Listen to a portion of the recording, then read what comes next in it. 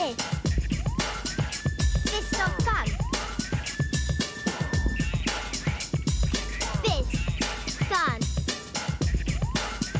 Fist of fun.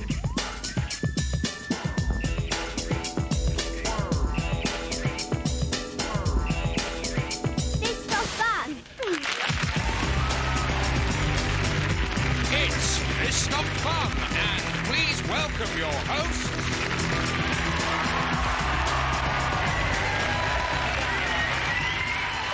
I'm Stewart Lee, and I'm called Richard Herring.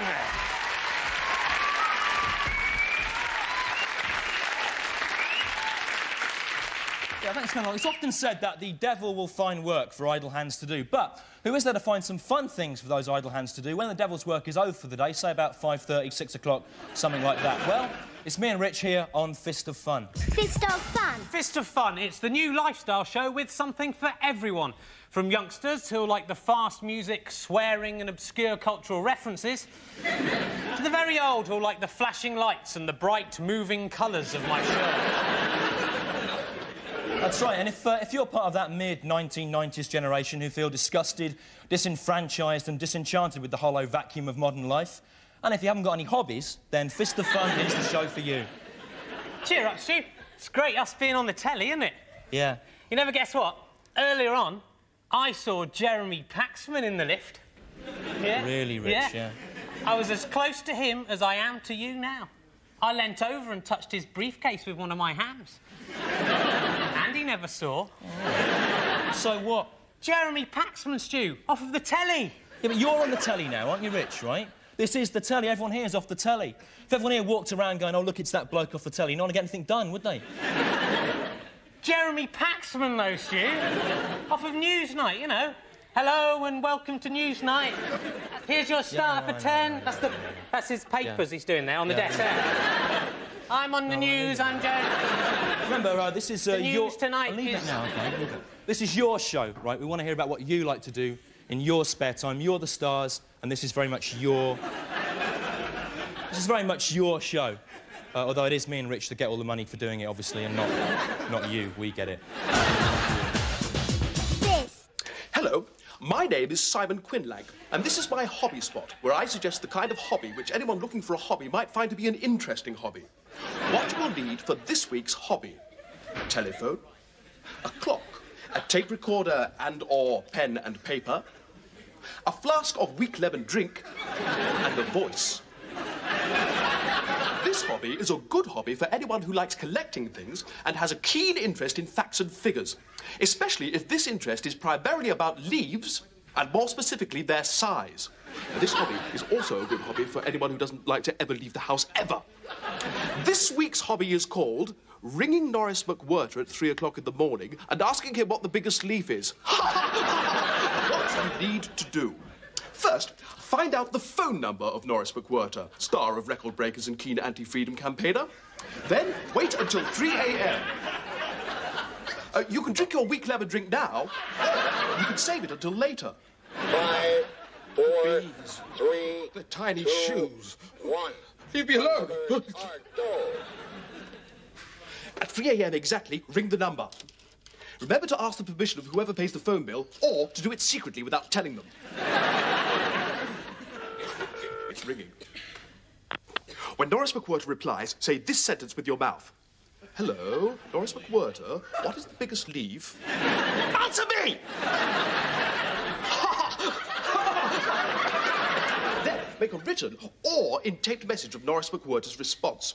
Do this 400 or 500 times, and you will have an archive of 3 a.m. biggest leaf inquiry Norris McWhirter responses, which you can show or play to your friends or to interested members of the public. My favourite one is, leave me alone. Please, leave me alone. Why are you doing this? Why? To do this hobby, you must ring Norris McWhirter at 3 o'clock in the morning exactly, and then ask him what the biggest leaf is. No other combination is acceptable. Bye. So, Stu, what have you been up to this week that the folks at home there might like to try? Well, this week I've been trying to create false certainties in my life by organising everything I own into alphabetical order on this shelf. There's a B, Buddha, C, coconut chimp, H, hardback books there that I've read, And a lot of people have said to me that doing this kind of thing is the work of an obsessive and dysfunctional man. And these are the people that have said that. There they are. And these strings indicate the exact location of their homes. Mr. Fun. Erupts with eye-filling excitement. One of the things we've been thinking about this week is sex, and there's nothing funny or rude or embarrassing about sex, so there's no reason why we shouldn't be able to discuss it in a mature and grown-up way. Nice! Oh, yeah, there is a reason, isn't there? I forgot it's you, isn't it, Rich? Yeah. I know all about sex, Stu. And I saw a bear lady once. It was in a magazine, but it still counts. But I haven't had a serious relationship partner for about 3 years now, for some reason. Yeah, it's weird, that, isn't it, Rich? Because mayflies, for example, right, they only have 3 hours in between hatching and dying in which to find a mate. And yet they always succeed, don't they, right? So if a small, unpleasant fly can manage to form a successful relationship in an eighth of a day, you'd think you could have managed it in 27 years, wouldn't you? Very funny, Stewart. You see, the thing is, I am more choosy than a fly, aren't I? I'd never try and get off with a fly, for a start. Well, not unless I was really drunk. All right, Stewart, you badgered me into it with your questions. I did once get off with a fly at New Year. And it was quite good, actually, because a gnat's chuff is literally as tight as a gnat's chuff.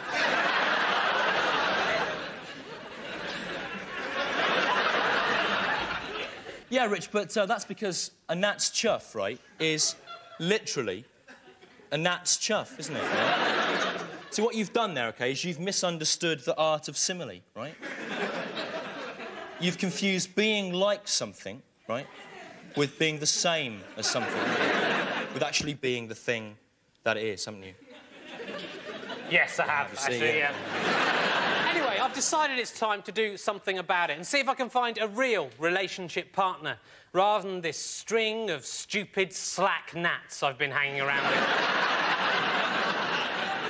So last month I went out to see if there's an easy way to meet human girls.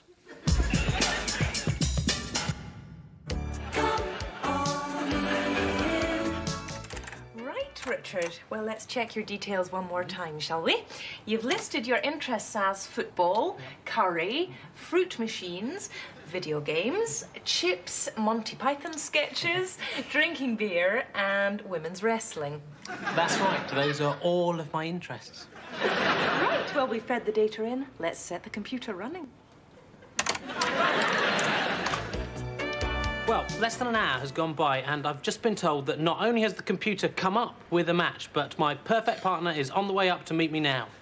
Well, Richard, here's your perfect partner, Alan Stevens. Hello. Hello.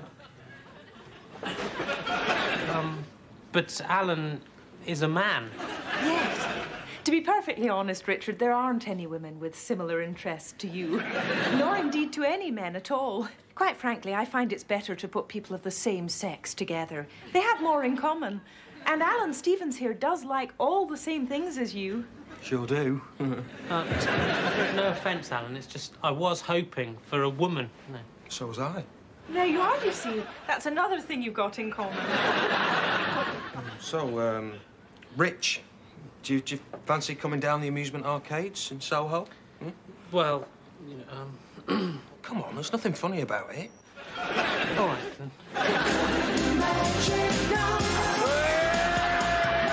Brilliant. We're off.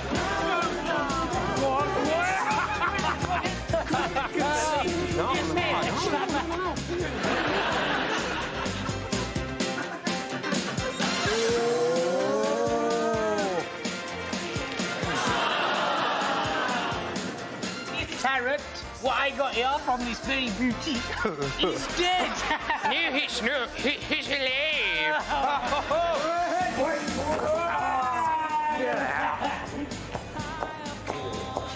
Nice. Cheers.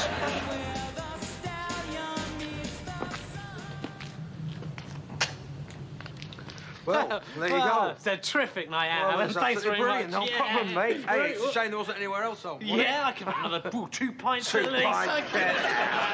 That bloke on the tube, remember him? Yeah. Oh, well.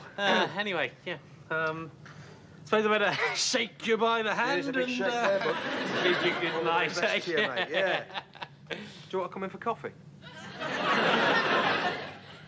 All right.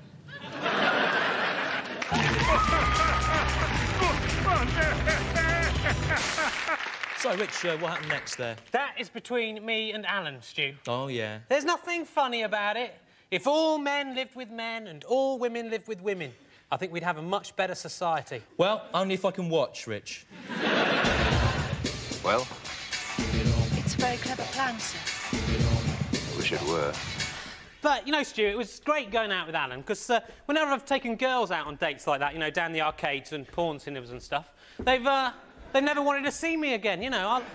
I'll never understand it, Stu. What is it that women want? Well, Rich, I think in your case, what women want is someone else, isn't it, really? Personally, though, I like my women like I like my coffee, in a cup. Well, we all know someone, don't we, who we don't really like, but who follows us around all the time, trying to copy us and just basically trying to be us. Well, for me and Stu, that person is Peter. He's Welsh, but he now lives in Balham in South London, and he's Britain's top lifestyle expert. Will you please welcome Peter?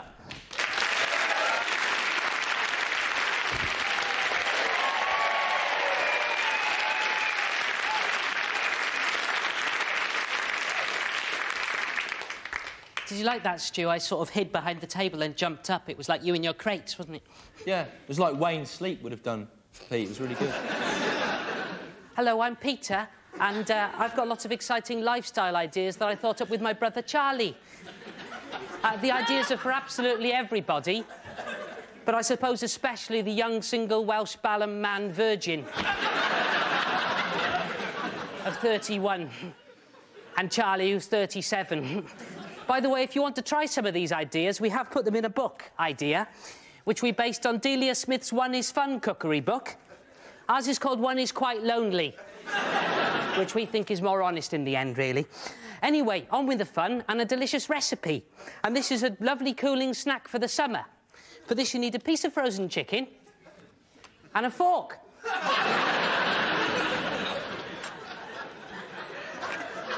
Take the chicken out of its tray like this. Don't throw these away, by the way. They're ideal as sort of very small skips to put your rubbish in. Then take the fork, push it in the chicken.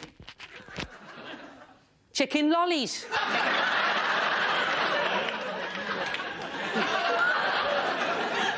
That's especially delicious with a cigarette, by the way. Anyway, next, I'd like to give you a nice personal grooming hint. Are your teeth all horrible and rotten and yellow like mine? Why not paint them with Tipp-Ex? Now, occasionally, I do spend time on my own all the time. So over the years, I've worked out lots and lots of ways of how to have fun on your own. Here are a couple you might like to try. Number 1, easy time travel. Lie on the floor, close your eyes, and when you wake up, you'll have travelled into the future by a few hours. I haven't worked out a way to get back yet. And finally, have fun in your head with words. For example, there's a van parked on my road, and on the side of it is the word rent-a-crates. And when I see it, I imagine it says Rentacrates.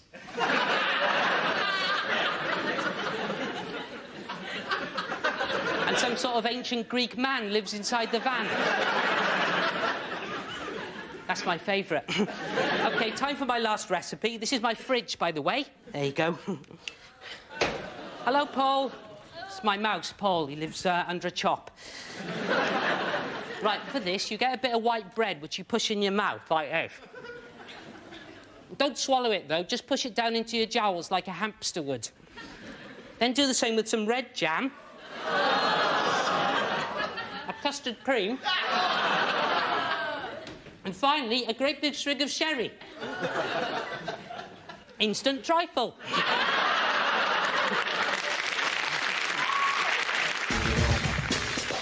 Fist. Over the next few weeks, what we want you to do is send us anything that you might think we'll find sort of amusing or interesting in any way. Could be something you've drawn or made, or something you've cut out of a magazine, or perhaps something you've found in a plastic bag in a wood. We've collected together some stuff to give you some ideas, so come with us now, sit back, relax and enjoy the gallery.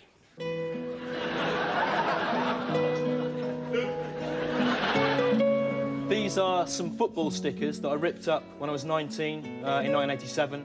I've rearranged the names of the players there, like he's become Craig, Greg Nigel, just made that one up. Colin McTringy. Brian Clough I've left as he was there. Also, that was my idea, so don't copy it. Here's top chef Michael Barry off of the telly, and some of the food he's prepared over his glorious career. What I like is his smiling, curmudgeonly Cornish face. This is a photograph that I stole off the wall of the Red Lodge Transport Cafe near Norwich. It's a photograph of a singing old man. And on the back of this... on the back of this, Matthew has written, "Here is a picture of a hilarious arse." He's right about that, Stewart, isn't he? Certainly is. This is Ian Humphreys here. If you haven't yet spoken to Ian Humphreys, he can be found at the Midland Bank in Weston-super-Mare. Either look up the number in the telephone directory, ring directory inquiries, or go and see him yourself. And however cross he gets, he will like you to talk to him. I'm sorry, but we can't return any of your pictures, because at the end of the series, we're going to screw them all up and throw them in a big burning bin. Especially if it looks like you spent some time and trouble doing them. But there will be a special I Like Fist of Fun badge, which I have made, for any that we show. Look at that. Not your day, is it, Peter? Still, it's no use blaming them. You look a bit sad, Rich. What's the matter? Nothing, shit. Nothing. Come on, you can tell me. I'm your friend. Come on. Oh, it's all right. I've just been reading this magazine that Rod, Hull and Emu have split up. You like them as well, don't you? Yeah, you know, I'm not worried about Emu, you know, he's got a good act, that'll work with anyone, you know, on his own. It's Rod. Rod Hull. Rod Hull, yeah, he worries me, because, you know, without Emu, all he is a shrieking, ginger-haired bloke lunging towards small boys' genitals with his bare hand, you know. That's just not funny in this day and age, is it? Would have been all right in the 50s. Yeah, it would have been good then. It would have been a top act, you know. Stu, what was that thing flashing up then, just then? That, Rich, was part of this show's hidden agenda to establish you and me as gods of a new world order through the use of subliminal flash frame imagery. No, Stu, because if it's a hidden agenda, you've just... you've just spoilt it, haven't you, by telling everyone that it's there? Ah. No, because that's the thing about hidden agendas, Rich, right? They have to be partly visible, otherwise there's no point in having them, is there? See? Oh, yeah. I always think an agenda's a bit more sexy if it's partially hidden. Anyway, perhaps slightly draped in a piece of silk. No. What you've done there, Rich, right, is you've confused an agenda, yeah, with Julia Sawala from Press Gang, haven't you? Yeah. Yes, I have, you're right, yeah. Seems a bit mad, this God idea, though. You know, it took the Greek gods, for example, hundreds of years to become established. Yeah, I know, but they didn't have their own half-hour show on BBC Two, did they? I still think you're rushing it, Stu. Remember the story of the tortoise and the hare? Yeah, I do remember that story, actually, Rich, but I failed to see what relevance the story of a tortoise being faster than a hare has to us, right? You know, it's all very well to know that in exceptional circumstances a small reptile might be faster than a fast mammal, but, you know, can you imagine any situation in which that information might have the slightest relevance? Well, I think it's just like I was saying... No! It's time for me to redress the balance. Stewart Lee's True Fables. This week, the tortoise and the man. Once upon a time, when the world was young and the fairy folk still walked the land, there lived a tortoise.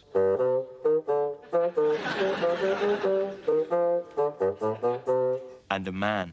Hello. Now, the man was jealous of the contented tortoise. Hey, you! Tortoise! I'm much better than you know. I am. I'll prove it. I'll race you up to that old gnarled oak tree up there. That'll settle it, and we'll hear no more about it, all right? But the tortoise remained serene, for he was wise and noble, And because he was a tortoise and therefore did not understand English, all too soon an exciting day came. Get set. Go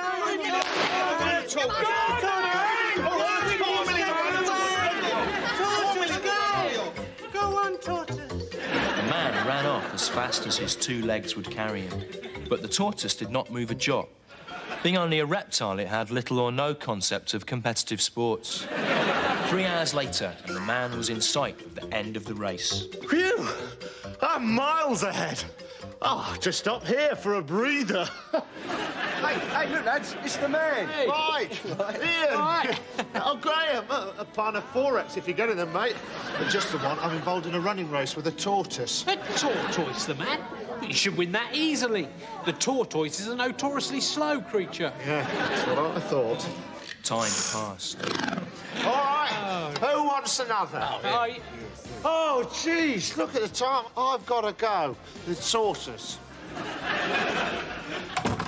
Every time it's his round, eh? Same bloody excuse. Outside, the man looked up the road to the end of the race, and there, crossing the finishing line, what did he see? Nothing.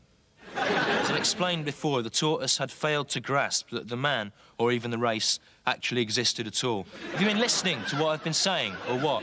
Am I just wasting my time? With his last ounce of strength, the heroic man pushed his weary body over the finishing line. Won! I beat that stupid tortoise. I am best than it.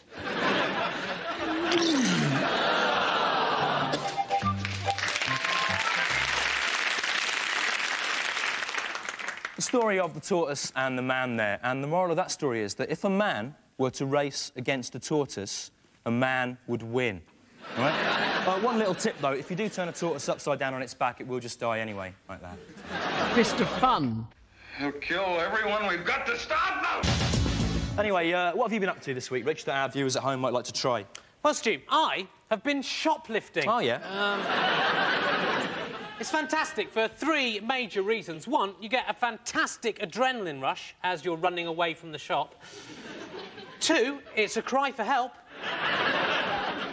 And 3, it's most importantly, probably, it's a great way to get free stuff. Oh, yeah. Over here are just 3 of the things I've shoplifted today. Look at that. Right, so that's a biro, yeah, a Kinder Egg, yep, and a copy of Men of Achievement 1974, yeah? Yeah. A bit of an impulse one, that one, really, right. But there we go. Incidentally, Kinder Eggs are very good to steal because they're very small. They're very easy to palm off in the palm of your hand like that. No one would know it's there, very natural. Plus, no shopkeeper's going to be expecting a 27-year-old man to want to steal one, is he? So, element of surprise there. That's pathetic, that. It really is pathetic, that is. No, it isn't, Stu. You don't understand what I'm doing. By shoplifting, I'm disobeying the rules of this so-called land. I am like the modern-day Dukes of Hazzard, I am. I'm like my hero, the controversial Kill the Police rapper, Ice-T. Nah. I don't think that you and Ice-T are really comparable, are you, Rich? Let's look at the facts, right? Ice-T is a lean, black freedom fighter from the riot-torn streets of the urban war that is South Central Los Angeles. Yeah. And you're a small, fat, white, middle-class bloke from Cheddar in Somerset, aren't you? In fact, your dad is an ex-headmaster, isn't he, called Keith? Yeah. Who's got his own caravan, isn't he? Right? Look, there's Ice-T there, right? There. With a gun, yeah? Yeah. And there's you with a Kinder Egg. It's different, isn't it? Do you think Ice-T's dad's got a caravan, do you? Might have. He hasn't, I'm telling you. Do you think he's called Keith? Keith T? Don't know, he might be. That your mum on the end there in a one-piece with a gun? Yeah, might be. Cheddar in Somerset is a very violent place, Stu.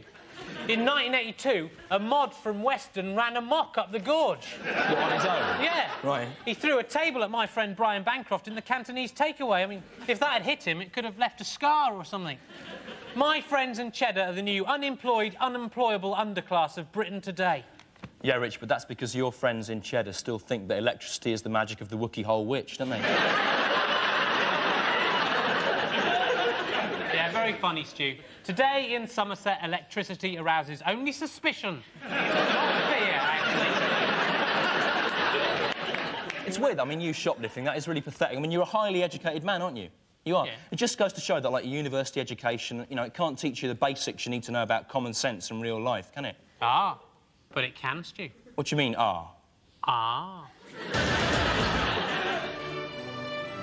A momentous day for 18-year-old Jill Edmonds as she begins 3 years of study at Britain's most famous university. A university that boasts more graduates than all other universities in the world put together. The University of Life. During your years here, you will learn many things. Basic car maintenance, how to look after yourselves in a fight, what birds really want, worsening unemployment and inner-city decay. Who is to blame? Well, of course, it's the bloody immigrants. It's not as simple as that. Immigrants to any culture are a small percentage of the social underclass, and thus a convenient scapegoat. I can see you have a lot to learn, young man. But plenty of time for that later. Meanwhile, go out and have some fun. But soon the fun and excitement must end and hard work begin. In this essay, I should be arguing that all art is shit. Especially the stuff where you can't even see what it's supposed to be. The sources I've used are Fiesta, the Daily Mail, Chubby Brown's UFO video, and I should be quoting extensively from the arguments of Steve Wright and his posse. Their analysis of contemporary events is very thorough, especially the girl one.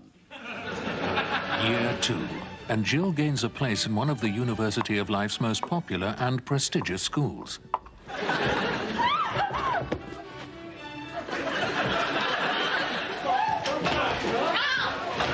What do you want out of life, Jill? I want to run my own independent film production company. Never happened. Get a f***ing grip. You're right. I want to work at Starburger and Hammersmith like all my friends. Excellent. You're working very well this term now, Jill. Thank you, sir. Not really. Final exams at the University of Life concentrate more on practical than written tests of knowledge. Open the till, no monkey business! Come on, quickly! It's not a problem. Quickly, It's not a problem. Shut! It's not a problem!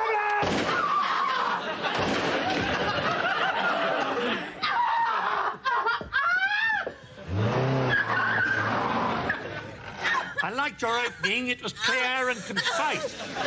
Research let you down. Even in small shots, you must expect the shopkeeper to be tooled up. Any sign of trouble, you shoot. Shoot to kill. Either in the face or the chest, as I explained in my lecture last week. I can only give you 2-2, I'm afraid. Please get me to the hospital. My dear girl, that is the very first place the Rossos will look. So I shall have to take it out with this rusty knife, I'm afraid. And as Jill leaves her home of 3 years, she is older, wiser, and qualified for adult life. I've learned that life isn't fair, that common sense is more important than reading fancy books. But most importantly, I've learned that all students are wankers. Students are wasting taxpayers' money. Look at you with your stereo and your... Well, that's just about the end of the show. Just remains to thank Peter for his lovely recipes. Thanks, Pete. Oi! Get back. Anyway, next week I'm going to be talking to you about how my own tragic and ultimately fatal addiction to various forms of Class A drugs has helped me to overcome my previous dependence on born-again Christianity. And I will be talking to 2 men who became trapped overnight in a ball bearing factory. They got out all right in the morning when the security guard came round, so it was fine. No worries there. Anyway, it's time for us to get back in our crates until next week. Getting back in crates. What, we have to stay in these crates until next week, do we? Yeah, that's right. What, do all TV stars have to do Yeah, that? they have to do that, yeah. What, yeah. Moira Stewart? Yeah, Moira Stewart as well, Blimey. yeah. Thanks a lot, and see you next week. Bye. What, and George Nyman? Yeah.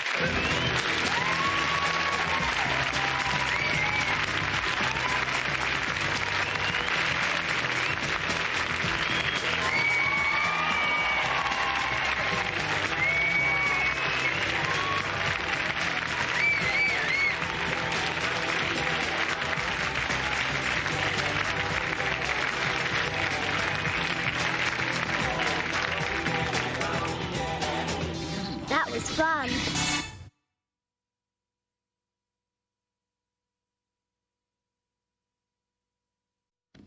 Fun.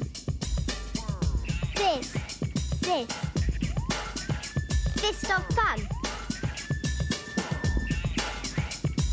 Fist. Fun.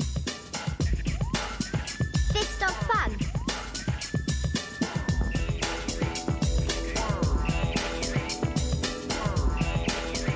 Fist of fun. It's Fist of Fun, and please welcome your hosts, Stewart Lee. I'm Stewart Lee. There's loads of plates in here. Plates. You know, where's Rich? On a shelf or something. I'm Stewart Lee. And I'm called Richard Herring. Hey!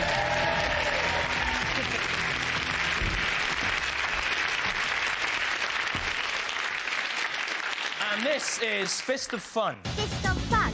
29 minutes and 15 seconds of impractical suggestions of ways to fill up those long, empty hours between your birth and your inevitable death. What's the matter? It's you, isn't it? Stewart Lee, off of the telly. I saw you on the telly last Tuesday. Rich, you've seen me in your house every day for the last 9 years. You weren't on the telly then, though, were you? Hello, I'm Stewart Lee. That's your camera. You confused a thing with another thing. That's what you say, isn't it? You sign your name on my arm. It's not for me, it's my nephew. You're on the telly now, aren't you? Ah, you recognise me. I'm famous. Did you see our photo in last week's Radio Times? There it is. My mum held it up. She's a teacher. She held it up in her class at Blackford Middle School in Somerset, and the children were all very impressed. Yes, Rich, but those children were from Somerset, weren't they? Wouldn't have seen a photograph before. They'd have been impressed if your mother had held up any brightly coloured object in front of them. Especially if she'd moved it slowly from side to side, as if it were a flying spectre. Very funny, Stu. The days when people of Somerset believed that cameras were magicians that could capture their souls on a piece of paper are long gone now. Apart from in Shipham, where... Doesn't matter, though, because there's nothing to photograph there, is there, anyway? Well, there's the War Memorial. That's nice, isn't it, yeah. War Memorial? Yeah. Hey, Pete, all right? You done anything interesting this week? Oh, yeah, I found a new stain on my wall. Looks like sort of space, but with some, like, hair. Fist of Fun. How much shot can you take? You know, even top TV celebrities need hobbies to fill up their spare time. Like Bill Oddie here, star of The Goodies. He is a keen bird watcher. There he is. Bill likes nothing more than hiding in bushes in the countryside and spying with binoculars on tiny birds who have no idea that their every movement is being watched, noted down and secretly enjoyed.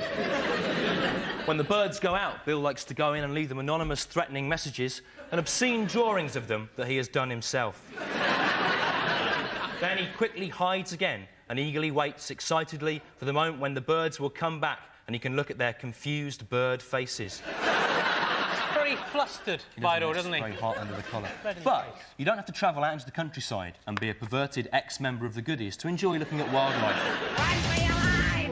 The barren concrete city. Against all odds, home to an unlikely cavalcade of wild creatures. The urban fox, the urban badger, the urban hedgehog, and the urban man.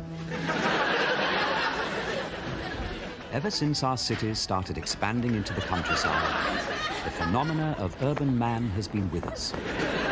These unusual creatures eke out an existence in our barren concrete jungle, living on what we humans discard. The earliest recorded reference to urban man comes from the village of Hoxton in Suffolk in 1642, in the journal of Dr. Jemmy Smith. The natural man appeared in the winter of that year. He walked naked upon God's earth, with nae hose nor jerkin, nor hat upon his stranger. And yet he hath a pouch of skin or fur, in which his codlings do conceal themselves outside the mating season. Urban man is adapted and can live anywhere from outhouses to sewers. Our man is lucky to have a cosy den beneath the foundations of this suburban house. To urban man, a deserted garden is a fabulous adventure playground.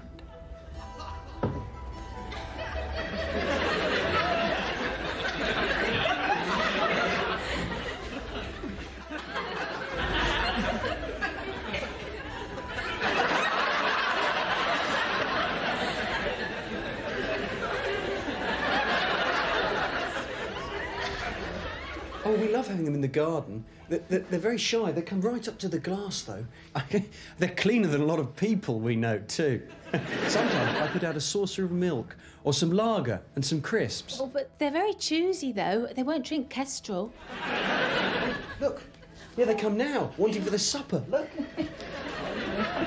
This one's a funny one with a funny little nose. John, Paul, George and Ringo. Oh, they're John. sweet. Though seemingly carefree, urban man's life is full of hidden dangers.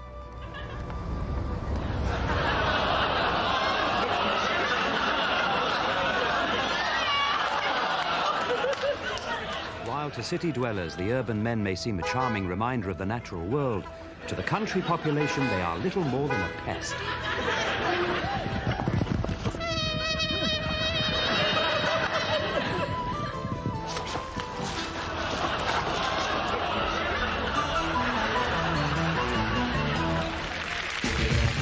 A lot of highly imaginative people, some neurotic, some just plain liars. This week, I've been unable to sleep because every time I close my eyes, I'm chased through a maze by giant rats with the faces of all the other comedians on TV. So, I've been out most nights driving round and round the Elephant and Castle roundabout in South London in my buff, metallic 1973 Hillman Avenger, shouting out of the open window, damn you to hell, Patrick Marber. And last week I got pulled over by the police and they just messed me around for about 2 hours. I don't know why that was at all. I wonder what that could have all been about, Stu. It's terrible, isn't it? Don't know, pigs Pigs, messing me yeah, about. that's terrible. Do you think it was something you said or did, maybe? No, nothing, no. Do you really think so? Yeah. I think it probably was something you said, Stu, and to prove it, I want to recreate exactly what happened that night. Yeah. Over here, come with me.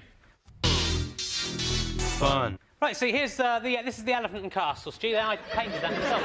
That's my car there, isn't it? Yeah, I hope you don't mind. I brought it along. We need it for the reconstruction, right? Oh, okay, yeah. And all else we need for the reconstruction is, of course, the very police officer who stopped you that night. Ladies and gentlemen, will you please welcome PC Andy Rothery? Give him a round of applause.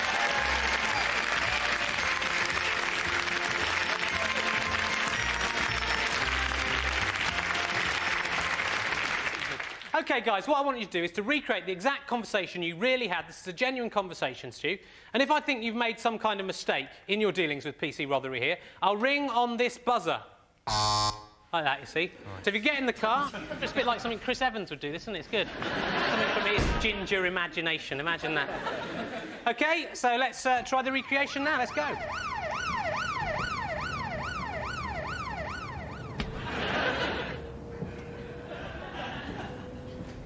Do you mind stepping out the car, please? Yeah, sir? sure.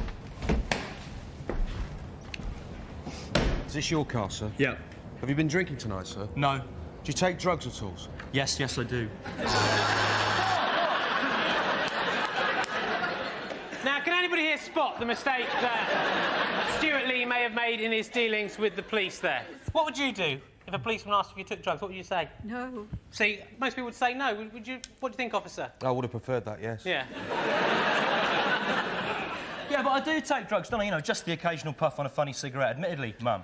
But, you know, I'm in my mid-20s, right? You know, I'm driving a rubbish car, I've got an earring and funny hair and I work in TV. Of course I take drugs, don't I, you know? You don't need a certificate from the Hendon Police Training College to work that out, do you? The point is, Stu, you shouldn't be honest with the police. Right. It confuses them, OK? Anyway, carry on. So you take drugs then, sir?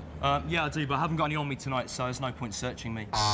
Right now, what do you think's going to happen if you tell a policeman you do take drugs, but he doesn't need to bother searching you tonight for some reason? Come on. Is it... think, Lee, think! Is it, it's that I'd let you go. What is it, what? It's because that I would let you go. Right, OK. I'd let you go. Is it that he'd let me go? No!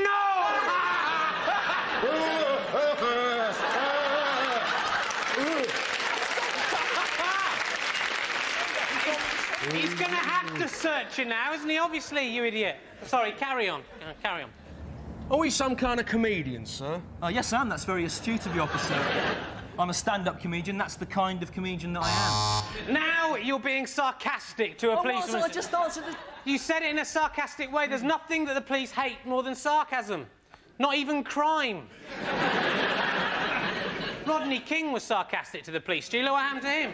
He wasn't. He was. He went, "You never get me." He did. You don't see that on the video, do you? You don't see it on the video, but it's there. So what you're saying, right, is that, you know, I shouldn't be honest to the police, yeah? Yeah, well, listen, Sunbeam, we don't expect it and we don't like it. Right. Well, thanks very much, PC Rothery, for coming on and making Stu look like the idiot he really is. It's an absolute pleasure. Could I just make an important announcement, please? Sure. If there are any children watching tonight, if anyone is to come up to you in the street and offer you drugs, just say no. And come and get them off me down at the station. I've got some really good ones. Just ask for Andy. Mr. Fun, it makes me mad with power. My wife's just bought one of those new dishwasher machines. You just pop your dirty plates in, and then you set it running, and very soon your dirty plates are clean. And that's a bit like Jesus, isn't it? Next vicar, please.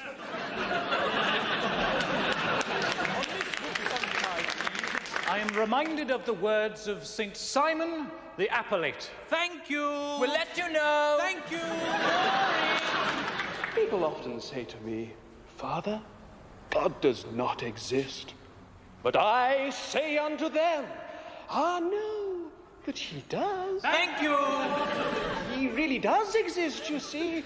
He is as real as the day. Thank you. Leave now, please. He's very good. He is... No, thank you. Hold. Thank you. When we witness a tragedy, such as has occurred in Shrewsbury this weekend, we as Christians look unto the heavens and cry, how could you let this happen, O God? I thought you loved us and created us to do your work. I think we've found our vicar.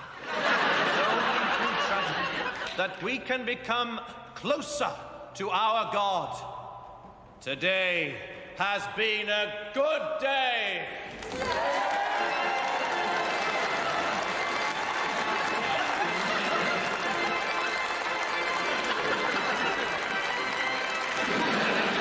Fist of Fun. Destroying minds. Fist. Well, there's been a lot of fun and laughter up to now, hasn't there? But there comes a time for the laughter to end and the misery and pain to begin. So will you please welcome the Welsh misfit and top lifestyle expert, Peter.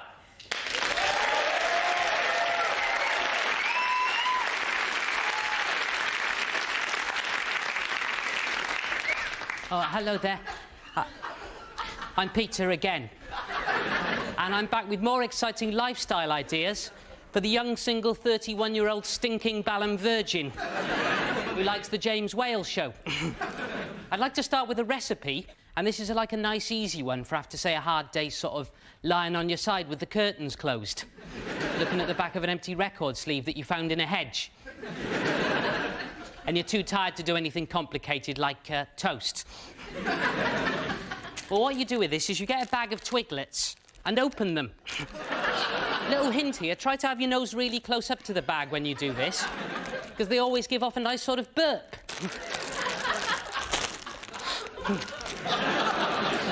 Don't try that with dry roast peanuts, mind. You'll be sick.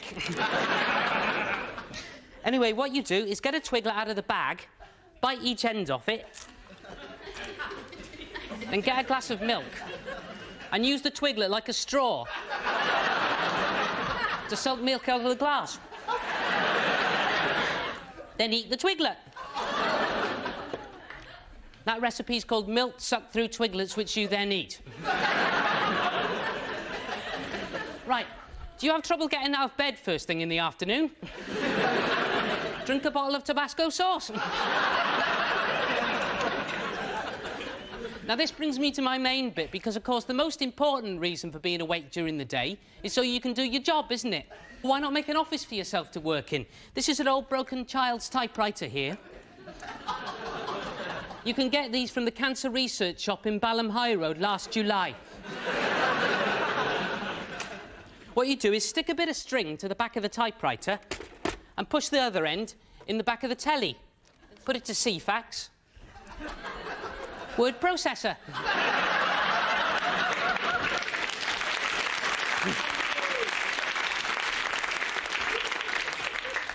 Unfortunately, you can only really type stuff like Scottish Weather View or Middle East Flight Bargains. However, if you want to print stuff up, what I usually do is get a bit of paper and copy the words off the screen. Then I push it in this sort of toilet paper dispenser thing here. Press print. Scottish Weather View. Right, I'd like to finish with a delicious alcohol recipe, and this is for a special occasion, such as you've been outside. It's called Budget Beer Punch. For this, you need some beer and the plastic bowl from next to the toilet. Take out the old razor, the bit of dental floss and the lump of hard, scrunched-up tissue. Pour the beer in the bowl and drink it. You can actually add extra fruitiness to that by holding a bar of lemon zest soap in your hand and smelling it while you drink the beer. Or putting some strawberry lip balm on your lips.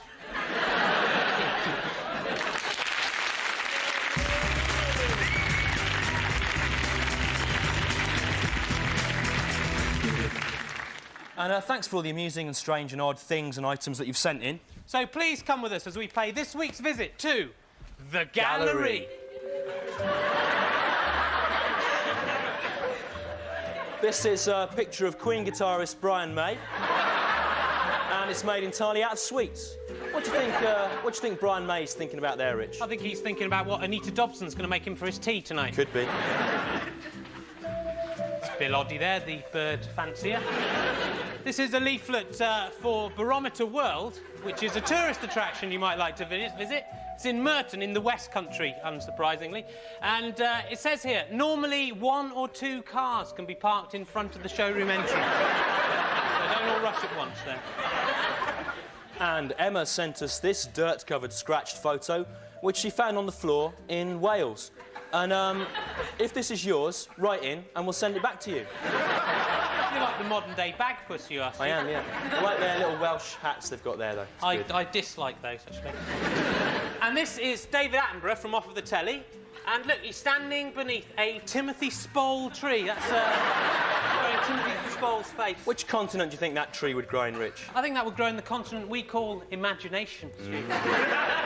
Do keep sending your stuff in, though, as well as all the religious, mad and threatening stuff you send in unsolicited all the time.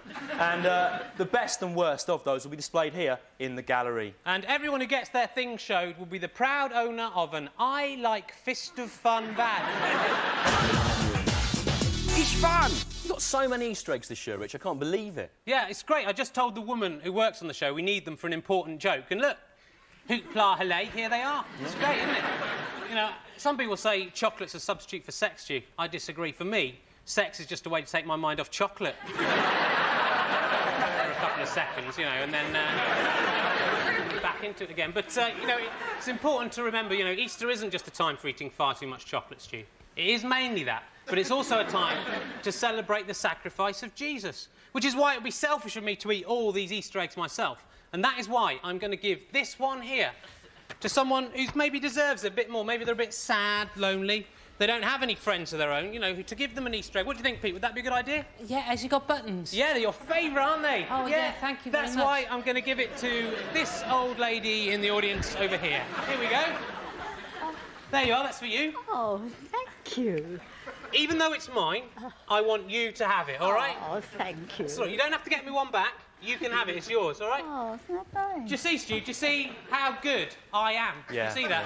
Yeah, I did, yeah. So what about you? Have you got any Easter gifts for the disadvantaged in our audience tonight, Stu? No. That is because you are a selfish, unchristian curmudgeon, Stu. When I needed a neighbour, were you there? Were you there? No, I wasn't there. I was hungry and thirsty, Stu. Were you there? Were you there? No. I was cold. I was naked. Were you there? Were you there? On that occasion, I was there, yes, Rich, obviously. You know, I did apologise to you at the time. You said you'd forget about it, let the matter drop. You know, just leave it. It's left a deep psychological scar, Stu. It was very cold that night. I know, I was there, all right? I know. Just leave it now. Just forget about it. I was naked, I know Stu. you were, I know. Bare-ass naked. I know. You could see my monkey ass and everything. I know you could, right?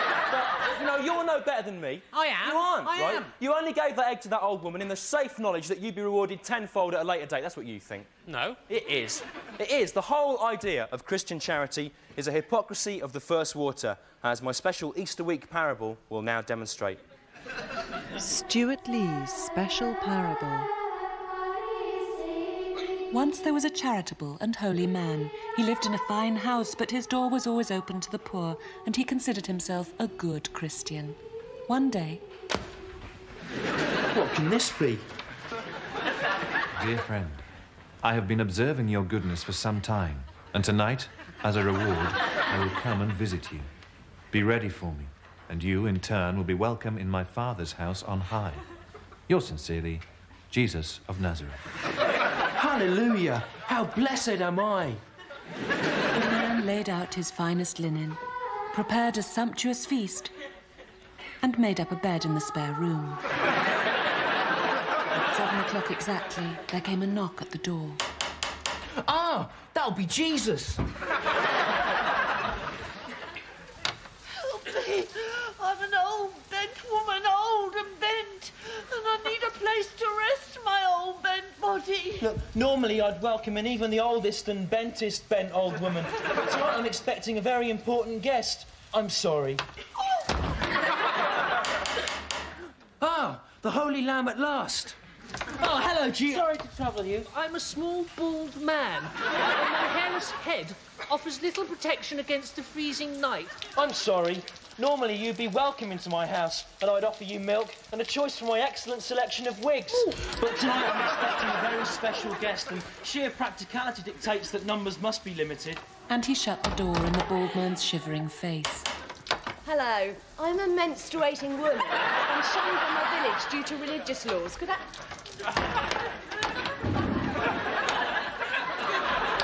Hello, I am the elephant man. Surely this must be the enchanted saviour prince. Hello, I'm Annabelle Giles from Television's Riders. And hit the road. Shh. And these are some of my unfortunate friends. We're cold and hungry. Will you please let us in? I'm sorry, Annabelle, but tonight I'm expecting a visitor of splendour, and I cannot allow you to enter. And with that, Annabelle Giles led her world-weary companions off into the wintry night.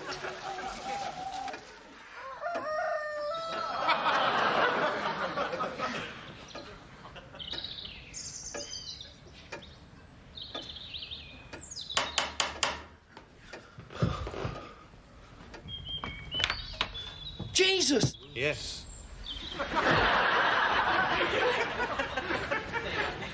What happened? I was worried about you, Jesus. I went to all this trouble for you and you never came. Ah, but I did come. Well, you didn't. I'm telling you, I was in all night. Ah, but I did. You did not recognize me when I called. Remember the old bent woman? That was me. Ah. What? And the bald man. That was me also. What, and even Annabelle Giles? No, that was actually Annabelle Giles. Help me. Annabelle does a lot of work for the disenfranchised. Well, what was the point of all that? Do you not see? Well, no, I don't see, actually. I mean, all I can see is that, for some reason, you've deliberately wasted an evening of my time. Oh, poor fool. Have you learned nothing? Well, yeah, I've learned something. I've learned that, you know, you think it's funny to dress up as sick, ill people and mess other people about. No, what do you mean, No, not No, you're obviously trying to make me look like some kind of hypocrite. No, not Shut up with your But the fact is, right, I do, as you know, I do a lot of work for the poor. Yeah, right? So why don't you just go and pick on someone who doesn't do any at all? Not right? You know, I went to all this trouble here for you because you said you were coming round, not in disguise. Right? And all this food that I did, right, that's all wasted now. It's got, like, maggots in it and stuff. You know, and I could have given that to the poor or something. Yes, but do you see? No, do you see? You, Jesus, eh? Speak up, Jesus, I didn't hear you. Yes, I said yes. And so Jesus went on his way. Don't come back! slept ashamed, but secretly pleased with his night's mischief and planning what holy trick he would be playing on some unsuspecting Christian who is trying hard to live a good life. Blessed be the Lord. Amen.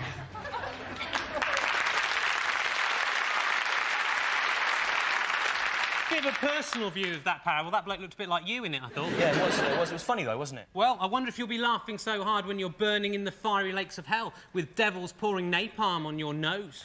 Well, I won't be laughing so hard, Rich, but I will still be laughing a bit. You'll see an amazing succession of staggering scenes. Well, that's just about the end of this week's show. Have you enjoyed being on the old Idiot's Lantern again this week, Stu? Well, not really, no, Rich. I mean, showbiz and TV may look very glamorous to ignorant outsiders, but the fact is that being a stand-up comedian is the loneliest job in the world. No, it isn't. What about a lighthouse keeper or Terry Waite when he was working as a hostage in Beirut? No, that's not as lonely as this. Being a comedian is as lonely as a cloud. Right. I think, Stu, what you've done there is you've confused being on your own, right, alone, with being with hundreds of other people all hanging on your every word, haven't you? Yeah, I have, The loneliest job in the world was believed to have been this one. John Tracy, who Mr. Tracy sent into outer space to monitor all Earth's broadcasts, because that couldn't be done from Earth, obviously, for some reason.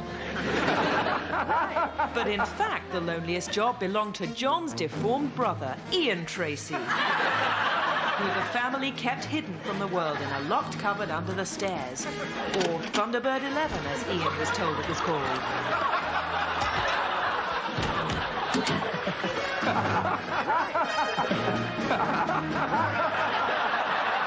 You see, Stu, Ian Tracy. That's the loneliest job in the world, not a comedian. Right.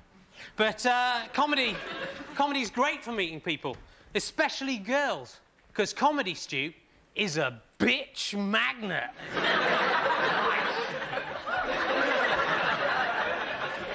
The polarity of your bitch magnet appears to have been reversed, doesn't it, Rich? Perhaps it was dropped or left in a strong electromagnetic field. Or maybe some little kid put it in the science lab without its protective cover on it and it got sort of horrible iron filings all over it. Now no one wants to touch it. It's got all, like, stuff coming off it. Yeah, all right. You got any advice about meeting girls, Pete? What are they like with the eyes on their chests? No, I haven't. Right, well, that just about wraps it up for this week's show. Excuse me, Richard. I know you didn't want anything in return, but I was so taken with your charity earlier that I went out and got this Easter egg for you. Oh, wow, thanks. Look, I've been rewarded tenfold, just like I want... I mean, even though that wasn't why I did it or anything, it was just... But Stu, you get nothing. When I didn't have an Easter egg, were you there? Were you there?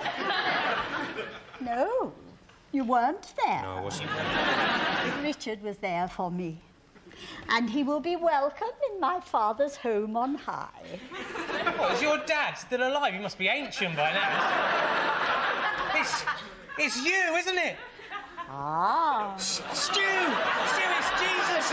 Jesus. He's come in disguise to test us. He's not. It's Jesus. Get in your... Stu, you're in trouble. He wouldn't come. Apologise for that thing you did about him. You'll get in trouble. He'll get you, Stu. Get back in your crate till next week. Well, all right. Thanks for watching. See you next time. Bye. Bye.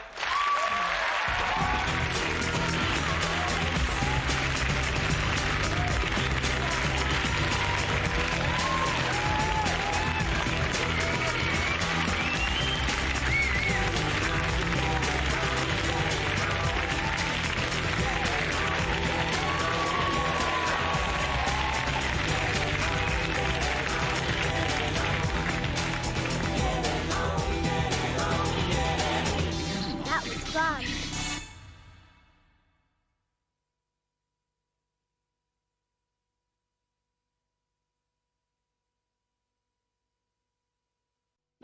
Fun.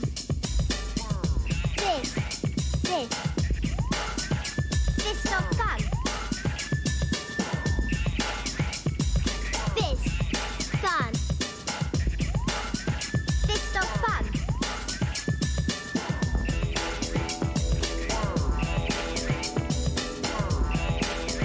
This not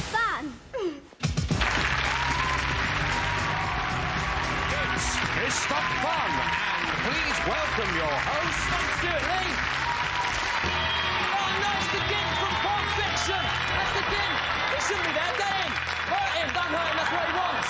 Rich should be in there, not him. That's Quentin Tarantino's gimp. He'll be going spare.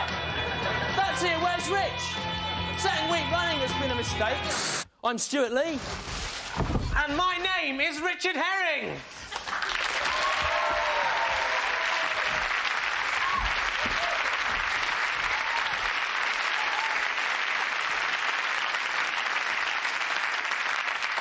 You never guessed where I just was, Stu. No, oh, dear. Anyway, welcome to Fist of Fun. Oh, dear. Yeah, Ooh. it's the lifestyle show that aims to find at least one thing for everyone in the world to do, irrespective of their age, race, creed, colour, or pain threshold.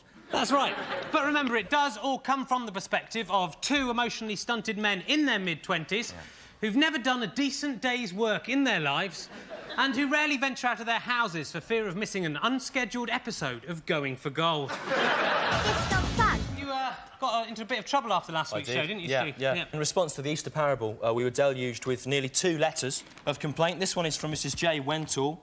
She wrote to me to say, the show displays a woeful ignorance of true Christian belief. I wonder if you dare to broadcast something in the same vein, but targeting a travesty of the Islamic faith. And I wrote back to Mrs Wentall and I said, well, no, I wouldn't.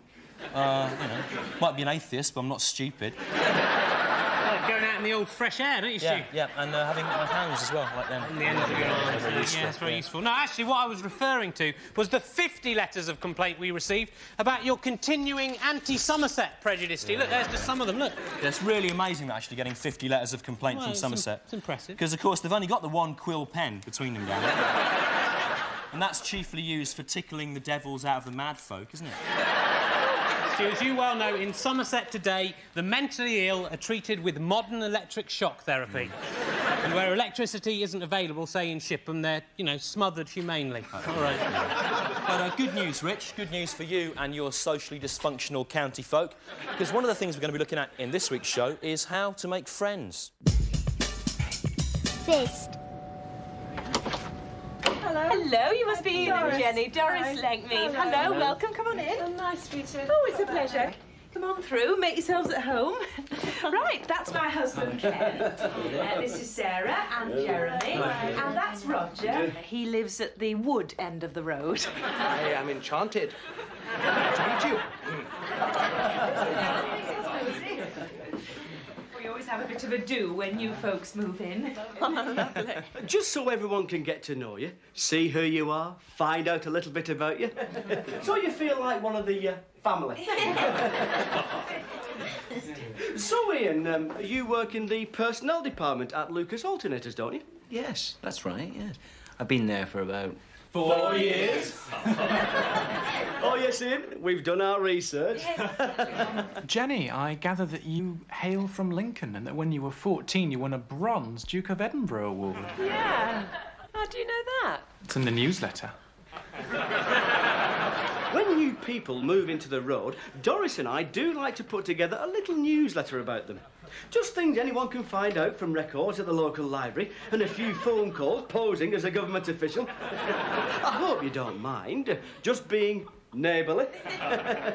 Here's your soup, Ian. Sorry? Come on, Ian, you love soup, don't you? You have 2 or 3 cans a week. You're soup crazy. You've taken the liberty of going through the bins in your old house from the party. Just to get some idea of your interests. So, come on then, Mr. Soup. Eat up.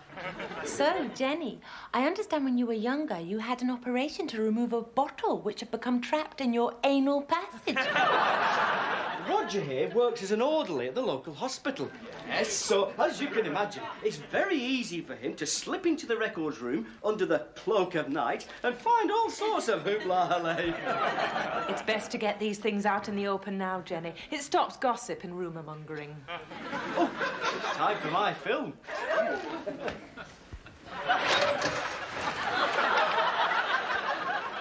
Oh, there you are, Jenny.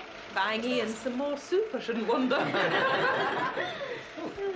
Is that another bottle? Oh, that's you again, Jenny. And although this is only a shadow, I think it gives us all a fair impression of what you might look like bare. There's her bra. You were on that toilet for 25 minutes, Ian. I thought I was going to get cramped up in that ventilation duct. I don't know what was going on here, Jenny. I don't think that's Ian, is it? No. Still, we mustn't pry into what doesn't concern us. And that's the end of my welcome, Ian and Jenny, to Ringfield Road.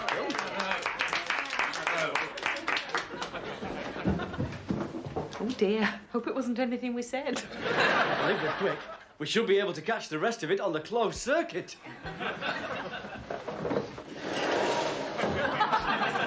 What do you mean it's none of mine? It's good fun. In there, it's horrible. This is a photo of me, age 7, at Widney Junior School with all my tiny friends at the time. That's me, there. That kid was Scott Harris. He was rich, so everyone liked him. Andrew something there. He actually changed my name from Stewart Lee to Pooh Art Wee, which was very funny at the time, as you can imagine. That kid there, can't actually remember him. No, can't remember him, it's gone. When I was at school, Stu, you know, Steve Cheek, my friend, we used to go up the gorge together, drink woodpecker cider and shout at girls. It was great. He said to me, these were perfect days and we would be friends forever.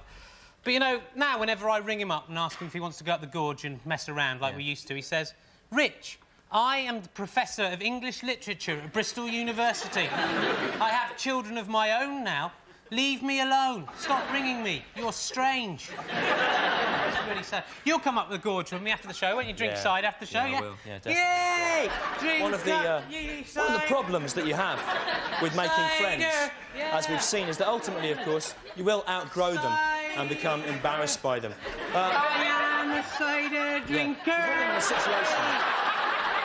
We've been in a situation now where we're at an important showbiz party and you're talking perhaps to, say, Mark Lamar and getting on very well with him on a one-to-one basis, you know, and then your embarrassing friend comes along and he goes, oh, you're that Mark Lamar off the telly, I've seen you. I've touched your hair with one of my hands. You talking about me, Stu? No, I'm not, no.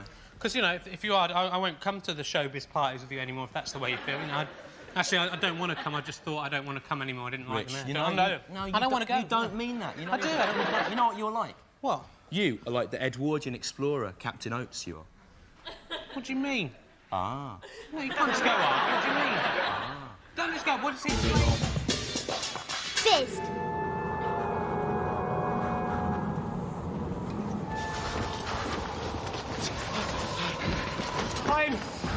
I'm just stepping outside. I may be sometime.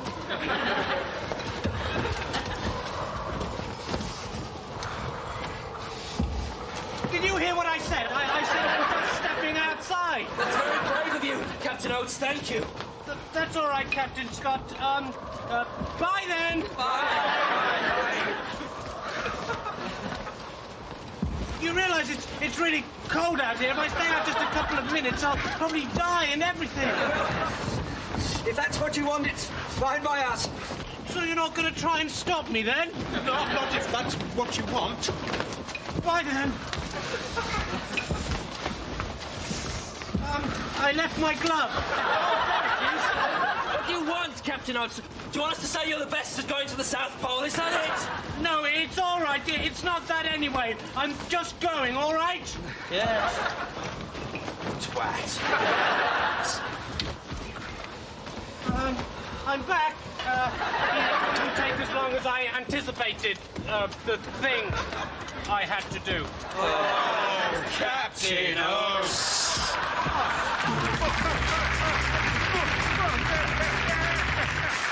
Actually, I've had a really bad week this week because my flat has become infested with mice. I am a vegetarian, like Morrissey and Hitler, and so I can't condone the murder of small animals, you know. Surely there's more important things to worry about, Rich, than whether you should kill some small rodents. I mean, you know, what about the homeless, for example? Oh, no, Stu, I don't think we should kill them. Not doing any real harm.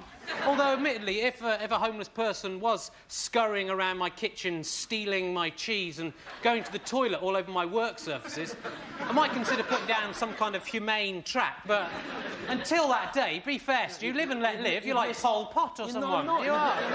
You've missed the point. That's not what I meant at all. Well, it is, actually. But, you know, the thing is, it would all be OK if the mice were dead, but I didn't have their blood on my conscience.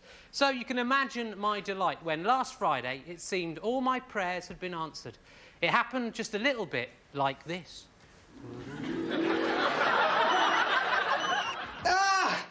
Damn you, mice! Stop eating my food! You know you're only taking advantage of my misguided middle-class liberalism. If only you were dead and some kind of metaphysical conceit could take from me the responsibility for your death. Oh, I wonder who that could be. Blimey! It's the Pied Piper of Hamelin. That's right, Rich. You may know me by my gaily coloured cloak. I'll get rid of your mice, no problem, with my magic pipe. You better come in. But won't I still be to blame for their fate? No, Rich, no. Legally and morally, the minute I begin to play this pipe, the mice are my responsibility. Let's say they should be horribly killed. It would be my fault, not yours, then you would be blameless. Well, you wouldn't, would you? Shut up, Stu. You weren't even there. Get out. But I must be well rewarded for this sacrifice. I require a bag of gold. Will you take a cheque? Yeah, right. P-I-E-D. Smash it. Let the mouse holocaust commence.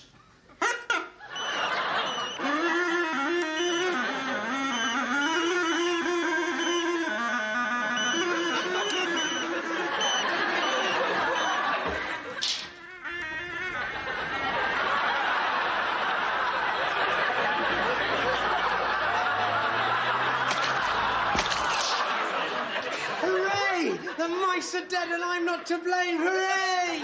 I mean, how sad.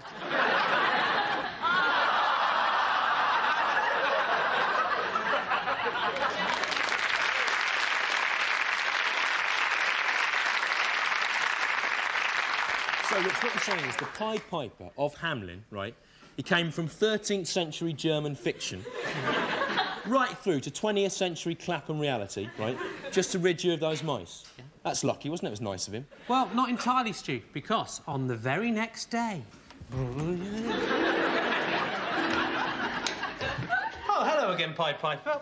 What's up? That bloody cheque you gave me, arse him bounced, didn't it? That's not my fault. You didn't ask to see my cheque card, did you? And anyway, a bag of gold isn't legal tender in 20th century Britain. Don't you even know that yet? Damn your eyes! This sort of thing's always happening to me. Check on, Pied Piper.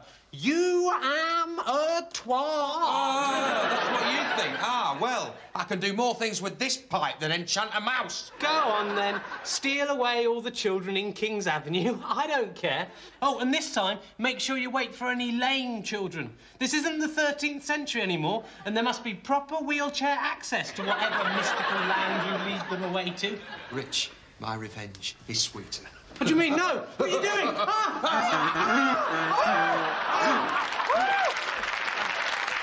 awful, Stu. Now, every time I make a smell, the pipe plays and enchanted mice try to get into my trousers. I think Neil Tennant from the Pet Shop Boys is interested in buying that pipe off you. Because he collects unusual musical instruments. Fun! Hello. If you have seen me before, then I will need no introduction, as you will recognise my face. If, however, this is the first time you have seen me, then I must tell you now that I am called Simon Quinlank, and the thing I shall be telling you about is a hobby you might like to try. What you will need for this week's hobby: lots of thin white paper, some charcoal, or crayons, a guide to country churches, a flask of weak lemon drink, and at least one hand. If you like going to country churches and rubbing things, then this is the hobby for you. This week's hobby is called arse rubbing. Here's how you do this week's hobby. First, find a church and then go to the vicarage. You can drink your weak-lower drink now, or you can save it until later. When the vicar answers the door, talk to him for a while about God and architecture. Hello, Vicar. I like God and architecture. Do you? Then say this sentence with your mouth. That's very interesting, Reverend. Would you be interested in letting me take a charcoal or crayon rubbing of your arse? Answer me! Delighted. Remove the vicar's trousers and underpants, if he has them. Place the paper over his arse and then rub the edge of the charcoal or crayon against the vicar's arse. And then, hey presto, a perfect charcoal or crayon representation of the arse of the vicar in charcoal or crayon has appeared on the sheet in charcoal or crayon. I have used charcoal, but crayon is much better because it is in colour. The rubbing, I label the rubbing with the date, church, name and cleanliness of the vicar. If you are a Muslim or a Hindu or a Jew, why not make an arse rubbing of whatever the blokes who run your religion are called? And remember, grabbing and stripping a vicar and making an impression of his arse against his will is against the law and is punishable by a £10 fine. Be careful. Although vicars may appear to be friendly with strong moral and religious convictions, almost half of them are evil and perverted. So, if they ask me to rub on anything other than their arse, politely decline and then call the police. That's my hobby. I like it a lot, and I think it's better than brass rubbing because brass rubbing is the same every time you rub them. Whilst, over a period of years, a vicar's arse will change in subtle ways that are almost imperceptible to the human eye, but which will become apparent when you look at the rubbing or rubbings. Plus, if you are gay or a woman, it's a good way to get a look at loads of blokes' arses really easily. Touch them. I am not gay, though. Or a woman. Bye. Fun. That's Kenneth Smith. He got me in trouble, actually. He made me do a dare where I had to pull down my pants, and he didn't do it, and I did, and, you know. And, that kid, I still can't remember. I think I knew him because we used to hang around together because we both got picked on. I got picked on for looking a bit Chinese, and he used to get picked on for something about his face. I can't remember what it was. Dance, dance, wherever you may be. Well, now it's time to meet our regular lifestyle contributor. He was born in Wales, but in 1979 he packed his plastic Asda shopping bag and came to see what he could make of himself in the big city of Balham. And all he could make of himself was this. Please welcome Peter. Come on, Peter, get up. You're wasting time, get in there. Hello. They were talking about friendship, weren't they? It's a funny thing, friendship. Like, sometimes, one minute you feel you haven't got a friend in the world, the next, you're wandering around the street on your own, staring into space and sort of banging into things. And you still haven't got any friends. Anyway, I'm back with lots more exciting lifestyle recipes and ideas that I thought up with my brother Charlie to liven up those horrible, dull bits of the day when you're awake. For example, why not try this fun holiday recipe? Go and get the cutlery drawer from the kitchen. Fill all the compartments with curry.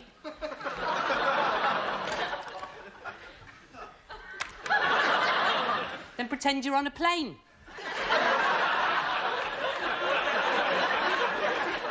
By sitting with the drawer on your lap by the window, sort of looking out and imagining that all the white-haired old men going past outside the clouds. My main bit this week is called Fun with Drugs. Unfortunately, real drugs are expensive and some of them make you die or feel hot. So I've worked out some ways you can simulate their effects, but at a fraction of the cost. Number one, give yourself the massive confidence that some drugs give you by going and looking at something that you know you're better than. I usually use this piece of dirt here. Or a spider. You have to be careful with the spider, though, in case he starts doing something that he's better at than you, like making webs or crawling up the side of a bath or having 8 legs. You could always retaliate by going... which spiders can't do. Number 2, get the effect of cannabis by sitting in a hot bath, smoking a cigarette, then standing up really suddenly in the bath. Finally, go into the Bedford pub on Bedford Hill in Balham, walk up to the huge frightening man who lives in the bed sit next to mine, and who once came in my room at 3 o'clock in the morning and tried to put a pair of handcuffs on me and touch my face. And do a spit in his beer. This should create the common drug effect of having to be rushed suddenly to hospital very close to the point of death. Right, I'll finish with another nice recipe. For this, you need a pint of milk, which you put in a natural, electricity-free fridge like mine. Twiddle it's in pants there. Put some milk in there for about 3 months. I think that's ready. Then get a biscuit. And what you do is smear some jam on the biscuit. I'm using my hand for this. Finally, pour the 3-month-old milk onto the biscuit.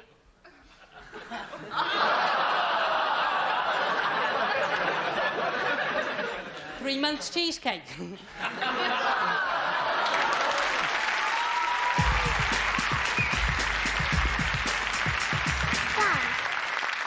Very good, isn't it, Pete? He's always goes down very well. It's very popular. He's proving it. I could have done lifestyle things like that. You know, it would been easy. If you want to do that, you can do it another time. No, I don't want to do it now. I could have done it, but I don't really want to. Anyway, you know, let him do it. Captain Oates, you are. I'm not like Captain Oates. I'm not. You are. No, I'm well.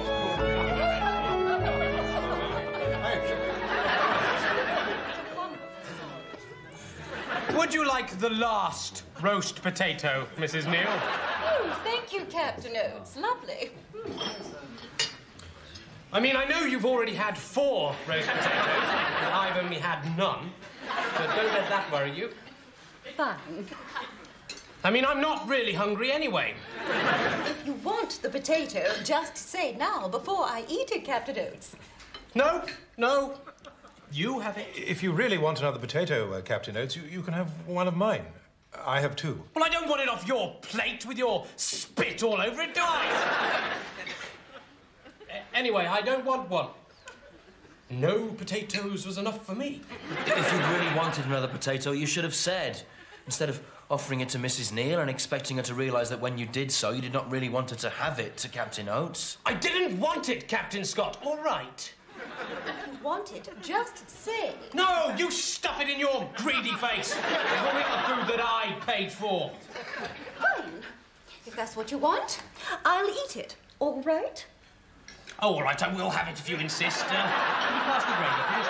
Oh, Captain Oates. I like Fist of Fun. Will you hurry up, please? These are banana bubbles, Stu. It's delicious. They're the cereal that think they're a milkshake. For me, the fact they're able to think is the advertising self. Actually, talking of that, Rich, the ability to think, if you haven't got much money or resources, one way of filling up your time is by using your imagination, right? For example, in the early hours of the morning, I like to lie awake imagining that my ex-girlfriend is stealing all my friends off me and turning them against me. John Lennon was another person with a powerful imagination, Stu. He could imagine many things. He could imagine there was no heaven. It was easy if he tried. He could just do it, just make it up. He could imagine all the people sharing all the world. No. Poof, just in there. Poof, yeah, like that. Get this. He could imagine looking-glass people, right? No. That's not it. What? Eating marshmallow pies. Good God. Imagine being able to imagine that. That's an incredible thing. Yeah. And he could even imagine, Stu, that Yoko Ono was in some way attractive or talented. Phenomenal. All in here. Look. Get him, get the gimp. He could hurt someone. Did you see what he did to Bruce Willis in that thing? He was trying to catch him. Because they lay eggs. Yeah. They lay their eggs. It's a bit like that thing on Vision On, and it went, whoa, whoa, like that. Could be worked in. Perhaps one way of getting round the no friends dilemma is to live in a false world of your own imagination. So is there anyone in the audience tonight who's got an imaginary friend? What about you? Have you got an imaginary friend? No friend. No? What about you? Have you got an imaginary friend? Yeah, my imaginary friend is 19th century scientist Michael Faraday, who invented electricity. But in my imagination, he's a bit like a giant lamb with a lion's face. Yeah, he's not the same as he is really in the history books. He doesn't really like electricity, and of course, he's been transformed into a lamb lion. Right. But it really is him. It is him. Good. Oh, you've got one. What about you? You've got an imaginary friend, yeah? Yes. Yes, my imaginary friend is called Jeremy Charlson, and he works as a civil servant in Whitehall. It's not very good, really, because I rarely see him because he's out at work all day, and when he gets home, he's very tired. Also, being a civil servant, he's very sensible and he never wants to come out and play. If something happens at home, like a plate gets broken or shampoo gets put in the sugar bowl, I can't blame Jeremy Charlson because everyone knows he'd never do anything silly like that. No.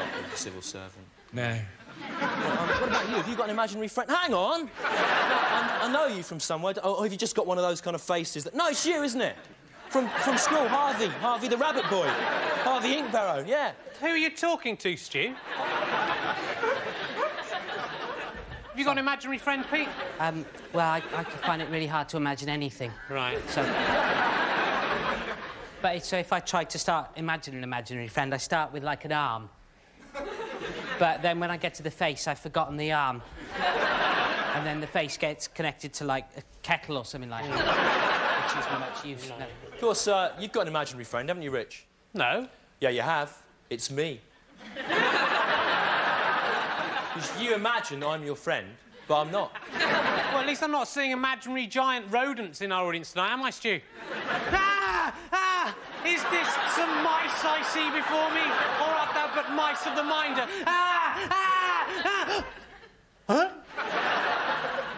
Rich, you know, earlier on, those mice you were talking about, right? Is it really true the Pied Piper came and got them? Yes. It's just that your flatmate said, right, that you trapped them under a spice rack with a piece of board, threw some cumin in their eyes, right, waited until they'd nearly starved to death, and then got him to smash them over the head with a rock. No! No, it was the Pied Piper. He did it, the Pied Piper.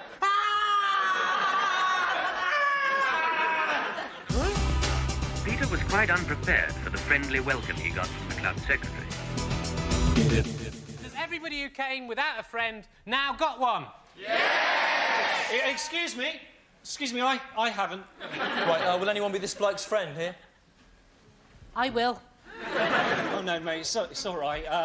I've just remembered I've got to go and do a thing. Well, never mind, because perhaps having friends isn't all that it's cracked up to be anyway. I remember talking to my granddad, and he said one of the things that he hated about getting old was slowly watching all of the friends that he'd grown up with dying off one by one. And I said to him, well, Grandad, you fed them those berries.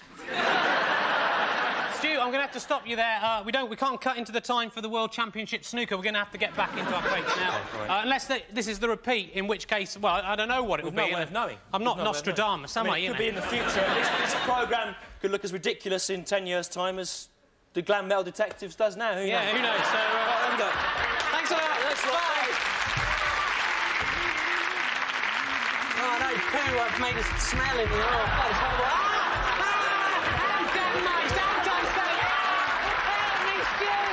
I'm sorry about the Kim, I'm sorry. I didn't want to kill you. It was the Pied Piper, not me.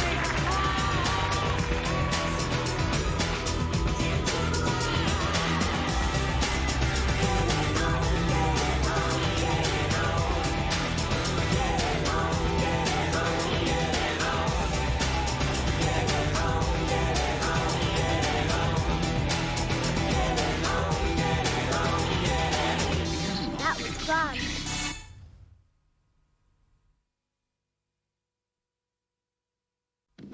Fun. This.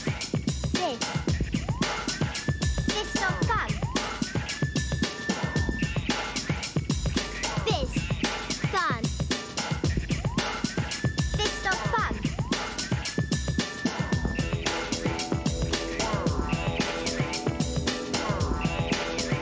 This not fun. It's Stop Fun, and please welcome your hosts. I'm Stewart Lee, Stewart Bell, Richard Ivor, Phil Shaw.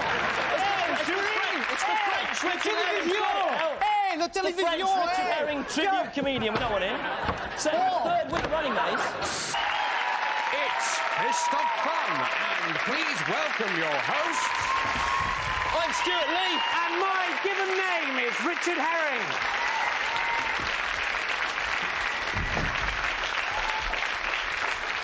And Welcome to Fist of Fun, the lifestyle show which has already been described by Somerset's Western Daily Press as not at all funny. That was Chris Rundle there. Chris Rundle. He described it that. Look at this stupid Cornish face there. The thing to remember about Chris Rundle, though, is he's a TV reviewer for a Somerset newspaper, and therefore has probably not actually seen a television before.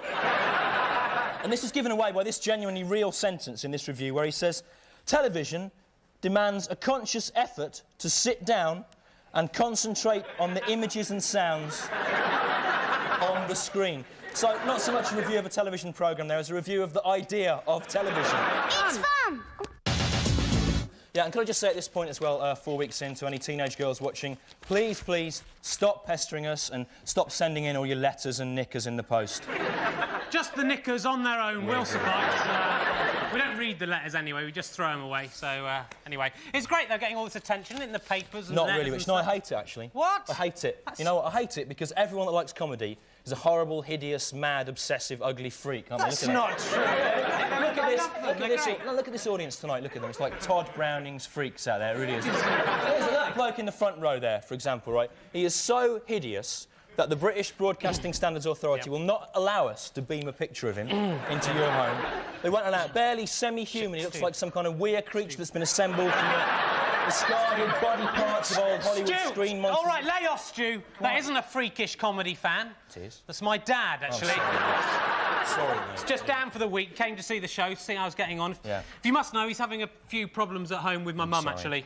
Needed a bit of a break, actually, so I hope that makes you feel better. I'm sorry to hear that. I'm sorry. Sorry, Keith. Sorry about that. Although, looking at him, it's not surprising, is it, really? He's let himself go, hasn't he? I mean, you know, your mum's an attractive woman. She could do a lot better than that old aardvark face bloke there. All right, Stu, lay off. That is an aardvark, obviously. Oh, yeah. My dad's next to the aardvark. In the jar there. I'm sorry. I'm sorry about that. So, this is your dad, is it, Rich? There, the amazing jarred man of Somerset. Yes. He copes very well, though, considering. Well, I wish you'd told me earlier, because I've been dipping my crisps in him all afternoon.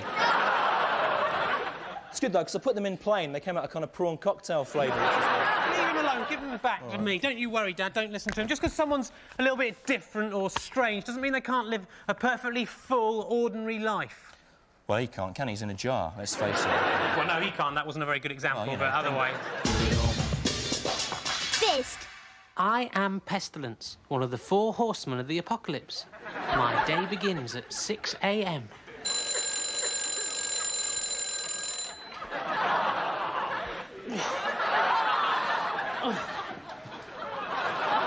Each day, as I have done since the beginning of all time, I ring up one of the other horsemen to see if today is the day. Hello, War. Pestilence, it's 6 o'clock in the morning. What do you want? Is it the apocalypse today, War? Pestilence, has Babylon the Great, the mother of all harlots and abomination of the earth, drunk the blood of the saints yet? No. Oh. No. Then it's not the bloody apocalypse, is it? Rat!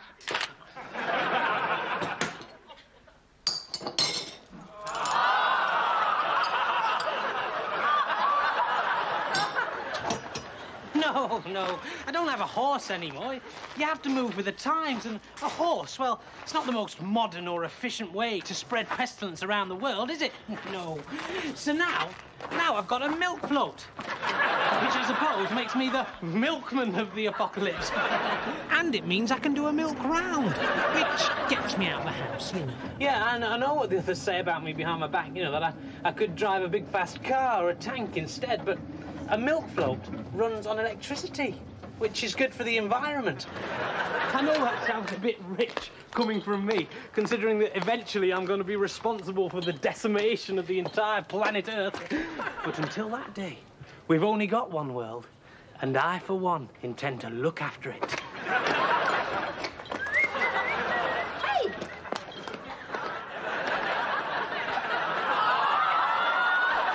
What can I say? The man is an absolute stupid ass! If the rest of us aren't busy, we try and do something destructive with our time. Keep our hand in. War might pop down to the Gulf and write Saddam Hussein is gay, love Kuwait on a wall. Or death might try and persuade Evel Knievel to come out of retirement. We hate being around with pestilence. When the four of us go out together, he makes us look like idiots!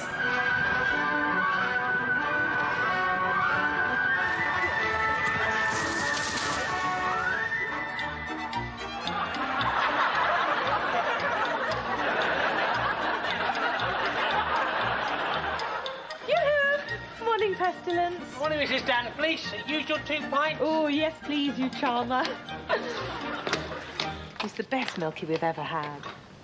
And although he's a bit odd-looking, I know lots of housewives round here who'd love to get their hands on his extra pinter, if you know what I mean. I mean his cock. You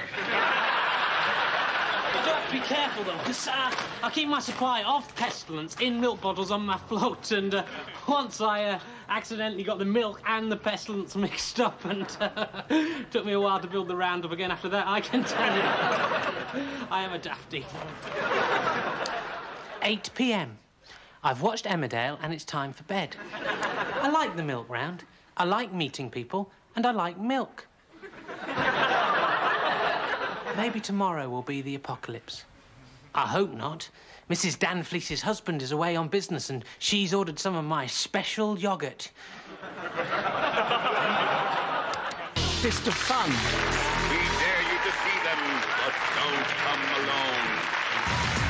Hey, Stu, have you been up to anything interesting this week? Well, yes, I have, actually. I've been filling in one of these organ and kidney donor cards. That's very nice of you. Your organs will help someone to live after your death. Well, not really, Rich. The thing is, you see, I'm 27 now. My internal organs are largely useless and spoiled. But, what you can do with these is have a bit of fun. There, where it says, in the event of my death, please contact, you can put in the name of someone that you really hate. And, the name I've chosen is the name of the Cornish playwright and puppeteer, Patrick Marver, who appears in The Day-to-Day and Saturday Zoo. Put that in there. Of course, you can do this at home yourself. Now, you don't have to put in Patrick Marver's name, but it is better if you do. If you do put in his name. What about you, Rich? What have you been up to this week? Well, you know, I've been a bit worried because I think I've been putting on a bit of weight this week. Have you? Yeah, you have been getting a bit fat, haven't you?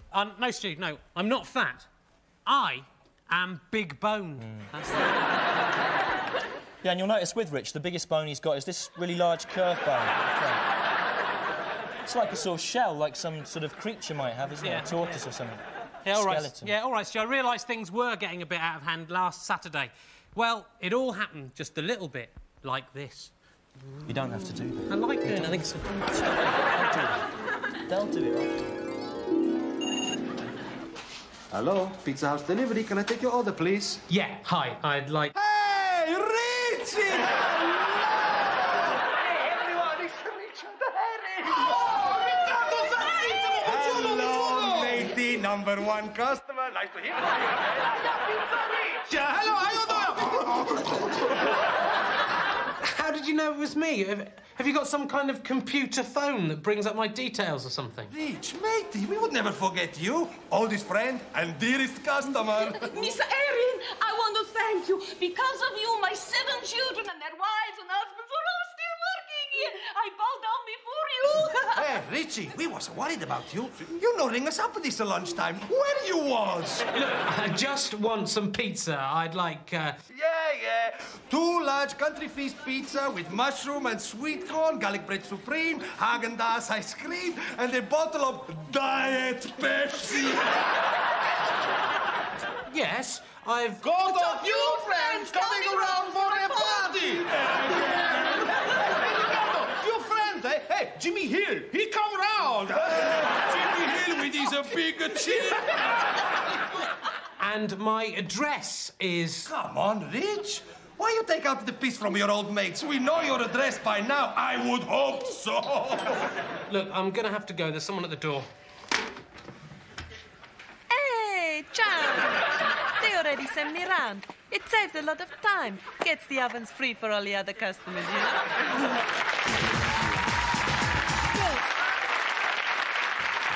So, I've decided to do something about it and go on a diet. Oh, diet, Rich, come on. There's nothing sissy about a man in 90s Britain caring about the way he looks, Stu. There is. There isn't, because if fat is a feminist issue, where does that leave Bernard Manning? There are lots of diets, though, you can choose from. This is one I've tried. It's the genuinely real eat more, weigh less diet. This one doesn't work, though. If you eat more, you weigh more. That's the way it works. I believe it works on the principle if you eat so much, you'll get so fat it goes all the way round past infinity and comes out thin again, but doesn't work for me. I think it's based on an old episode of Star Trek or something. Yeah, another one you could have a go at is this. It's the Cambridge diet. This involves cycling around in a long blue scarf and being rude and obnoxious to decent, ordinary local people. You don't lose any weight, but it does entitle you to a part in any film by Kenneth Branagh. Well, that's good. Yeah. There's a bit of a side effect with it, though. After about 10 years, you go a bit mad and paranoid and strange and have to run away to Belgium. Yeah. So, well, that doesn't matter because everyone there is so fat that comparatively you will have some self-esteem, which is nice.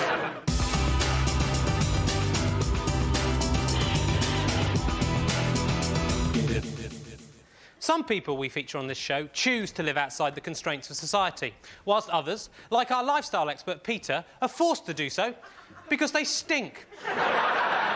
So breathe through your mouths as you welcome him, Peter!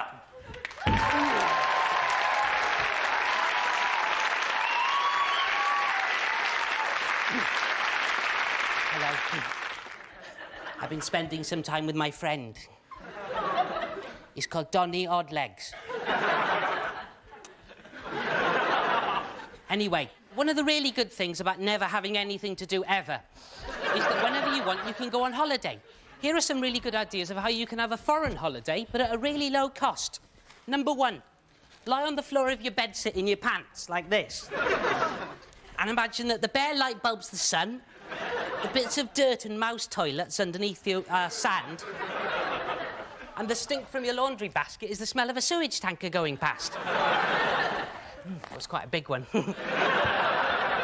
Oh, look. Shell.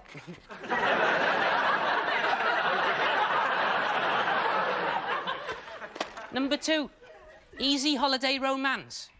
Play with your winky. For a fortnight. Then never see him again. Number 3, simulate your holiday flight being delayed by strikes by getting the tube to Heathrow Airport and sitting in one of those chairs for about 2 days. And every now and again looking up at the flight departures board and going... Finally, lots of people make friends on holiday with somebody whose language they don't understand, don't they? So why not go and make friends with the man who stands by the bottle bank next to Balham Tube Station all day? Drinking medicine and shouting. He's impossible to understand. Right, I'll finish with another nice recipe. And Rich did a bit earlier about pizzas, didn't he? And we all know, don't we, how exciting it is to order a delivery pizza. Because you actually get to speak to somebody. Unfortunately, I haven't got a phone. I mean, I've tried writing, but it's not the same, really. Well, here's a delicious solution. Get a Farley's rusk. Smear some red sauce on it. Let's get rid of that. Cheese what sits on the top? Pizza. Oh, and for the olives, green clarets. But remember, this is a delivery pizza, so get a doll. You can buy these in the Everything a Pound shop in Balham High Road. Unfortunately, this one's lost her head. So what I'm going to do is imagine that she came off a motorbike on the way here. Anyway, give her the pizza. Stand her outside the front door like that. Sit back down. Then after half an hour, go... Hello? Pizza? Coming.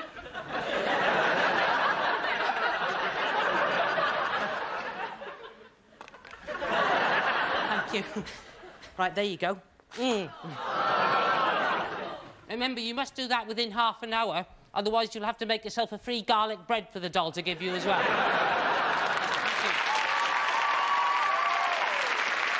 Very good, Pete. Very good. Come on, come here. Come on, come here. Wait, no, I've warned you about that. Not that far. All right, stand there. Sorry. Now, some people have been writing into us, Pete, saying that we bully you. That's not true, is it? So that's not true, is it? It's not true we bully him. No. You probably slipped then. I did slip, yeah. Because every week we pay Pete one whole can of pop. This is Sun Charm Sparkling Orangeade here. There you go, Pete. Tuck into that, mate. You'll love it. It's lovely. Thank you. Sorry, I must have got shaken up in the bag or something, Pete. Sorry about that. That's all right. I needed a shower anyway, so... And remember, Peter fans, the more you sympathise with Peter, the more we will bully him. I'm glad we understand one another.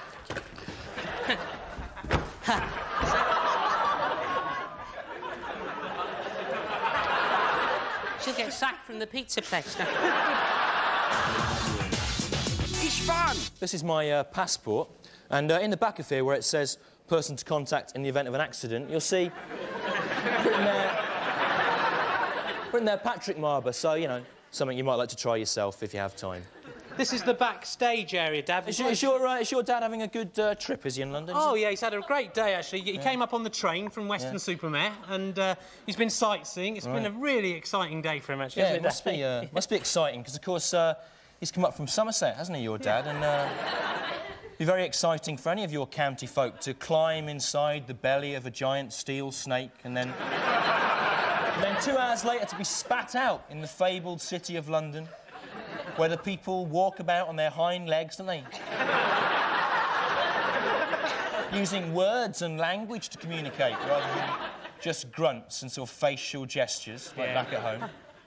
It wasn't so long ago, was it, Rich, that people in Somerset thought that if you went past the Axbridge bypass, you'd fall off the edge of the world? It wasn't very long ago. As a matter of fact, my friend Brian Bancroft travelled as far as Swindon as early as the late 1980s, Stu, so facts, right? Yeah, he did, Rich, didn't he? And he returned with a battery-operated torch, and then he became crowned king of all Somerset, didn't he?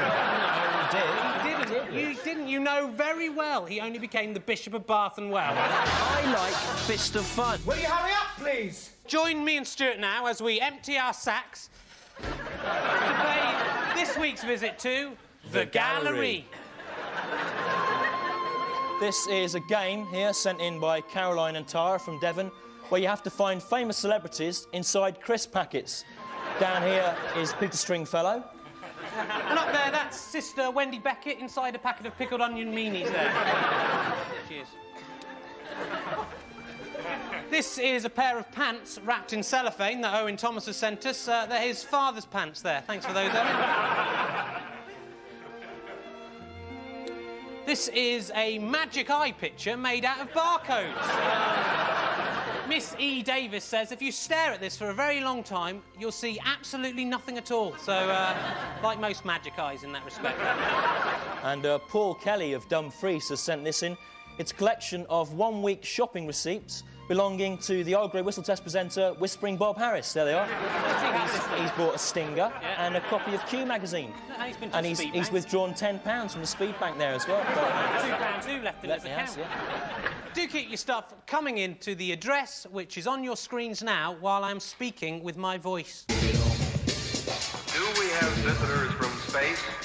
Are the many sightings fact or fiction? I'm going out into our audience now, because I believe somewhere we've got a couple who've got an unusual lifestyle.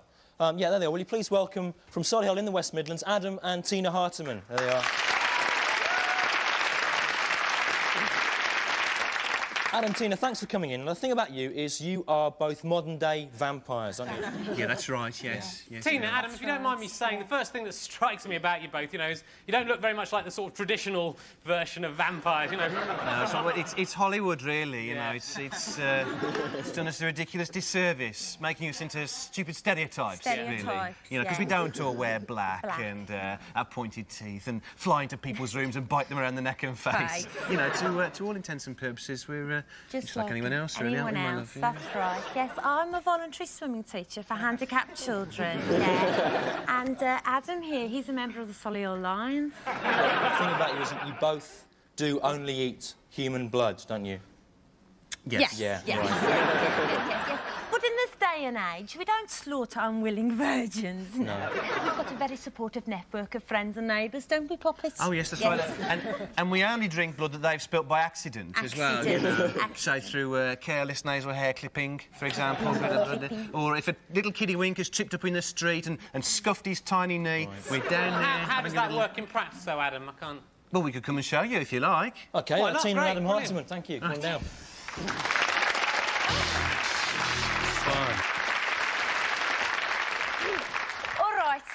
All right, Rich. Now, Just imagine, for example, that you've been accidentally smacked in the face. Then I, as a vampire, could feast upon his wound, you see. Then you go,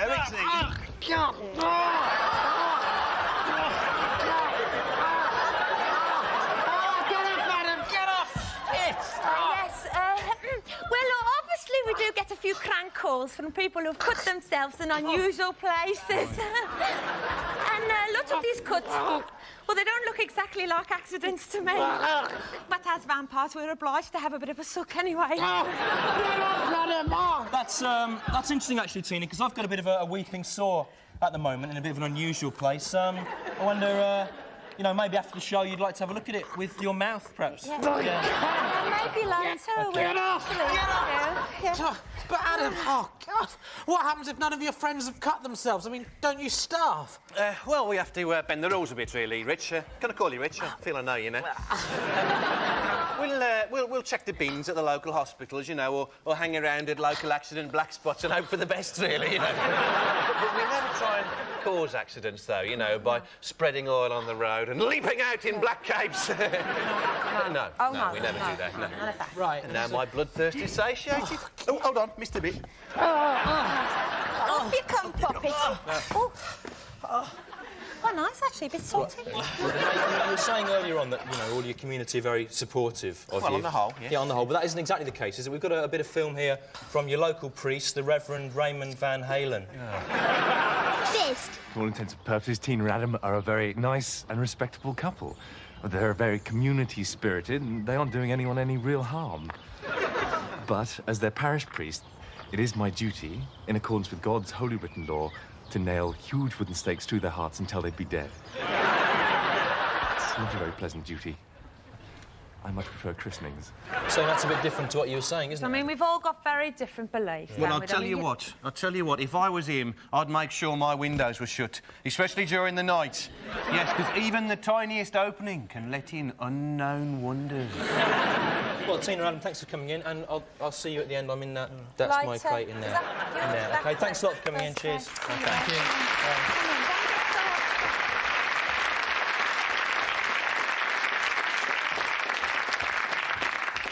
He's odd, that bloke. Yes, isn't he? He's odd. Fist of fun. In a desperate, endless fight against a nameless horror. This is my girlfriend, Julia, Dad. Yeah, don't be scared. It's only a photograph. Don't worry, it's fine. Oh, I love you, Richard. I love you too, Julia. Can I come to the arcade with you tonight? You've got lots of pictures of Julia Sawalha from Press Gang up there, Rich. Yeah, I'm a #1 fan, Stu. I am. This is a shrine I've created in honour of her talent and beauty. It's nice. You've worked very hard on that, haven't you? Yeah, very good. I love her, you see. I really love her. Because, in fact, my ideal woman would have the head of Julia Sawalha on the body of Julia Sawalha. So, surely you just mean, you know, more simply that your ideal woman would be Julia Sawalha? No, Stu, I don't think you were listening, were you? I said the head of Julia Sawalha on the body of Julia Sawalha. I said nothing about them being connected, did I? You've got to listen to what people say. And is this some kind of door? Is this open? You never go in there! You leave that alone! Right, no one's allowed in there apart from me and one other special person. All right, OK. All right, you never go in there! All right? I will go in when you're... You don't ever go in there! I won't. Stupid, that is, anyway. You shut up! I am Simon Quinlank, here with yet another hobby you can engage in. I am the king of hobbies, and know more hobbies than anyone, even Neil Petark, who only knows 312, the hobby idiot. What can you need for this week's hobby? Some paper and sellotape, the use of a photocopier or photocopying machine, a flask of weak lemon drink, and a face. This week's hobby is called photocopying your face onto a piece of paper and then sticking that piece of paper with sellotape face facing inward onto the window of a right-wing celebrity. Here is what you must do. Go to the photocopier. Press your face against the photocopier glass. Like this. And then pull down the lid as far as you can. Take care not to crush your head to a pulp. Then press the start button.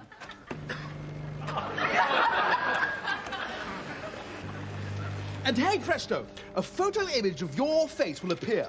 You will notice that the nose and cheek appear as if pressed against glass, because they were. Next, Choose a celebrity who has openly professed his or her right-wing inclinations. There are loads to choose from. Johnny Morris. Gary Newman. Gary Bushell.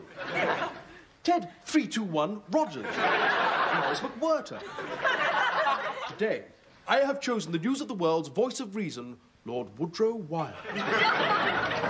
Go to the right-wing celebrity you have chosen's house. Sneak up to the right-wing celebrity's lounge window and then stick the photocopy of your face to the window with sellotape, with the face facing inwards.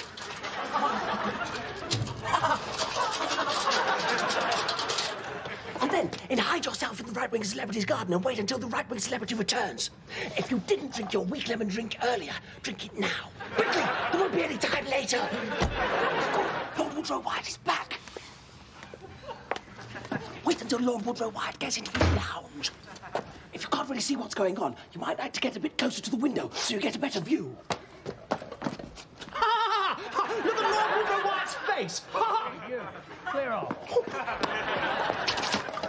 And then run away quickly. Remember to take your empty flask with you, as it may be used in evidence against you. Don't worry about the photocopy of your face. A photocopy can't be used in court. Probably. Just fun. It makes me mad with power. Anyway, it's the end of the show now. Thanks a lot for coming along. Next week we'll be looking at some... Have you seen my dad? I left him over there. there. He was down there. Where is he?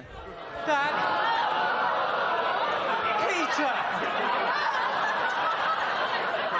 So I thought it was pickles. Peter, you ate my dad. I mean, I thought you left it for me like the can of pop. It was delicious. You ate him, Pete. You ate my dad. You ate him up. Would you like me to sick him up for you? No, leave him, Rich. Eating your dad is a mistake anyone could have made. Come on, let's leave him. I'm going to get you. No, leave him. But it's my dad, Stu. I loved him. I loved him as well, Rich. He was really... All right, no, okay, leave it. Okay, get in your box, right? It's not the time for violence. It's the time for remembering, you know, what a good bloke your dad was and contemplating that, right? And anyway, he was only a bit of meat. Anyway, wasn't he? Let's face it. Yeah, you're right, okay. I suppose. Thanks for coming along. See you next time. Week. Bye. Oi, Tina tells me you've got a bit of a weeping sore. No, but it's cleared up now. It's all right. Hey, shut up. It's gone, it's cured. You want it. It's all right. You want it. No, I don't. It's fine now. It's fine now. Leave it.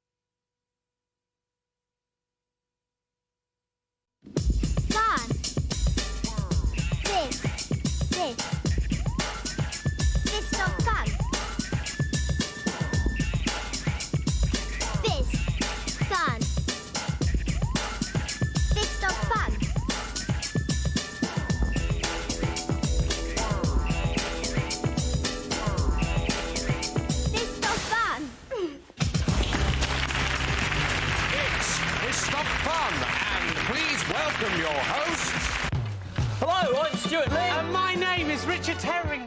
This is the Grandstand Studio. We're in the wrong studio. Yes, get us a fist of fun. Hello and welcome to Grandstand. I'm Frank Fox. Sort it out. Duncan Goodyear's hair has grown back. Hello, I'm Stewart Lee. And they call me Richard Herring.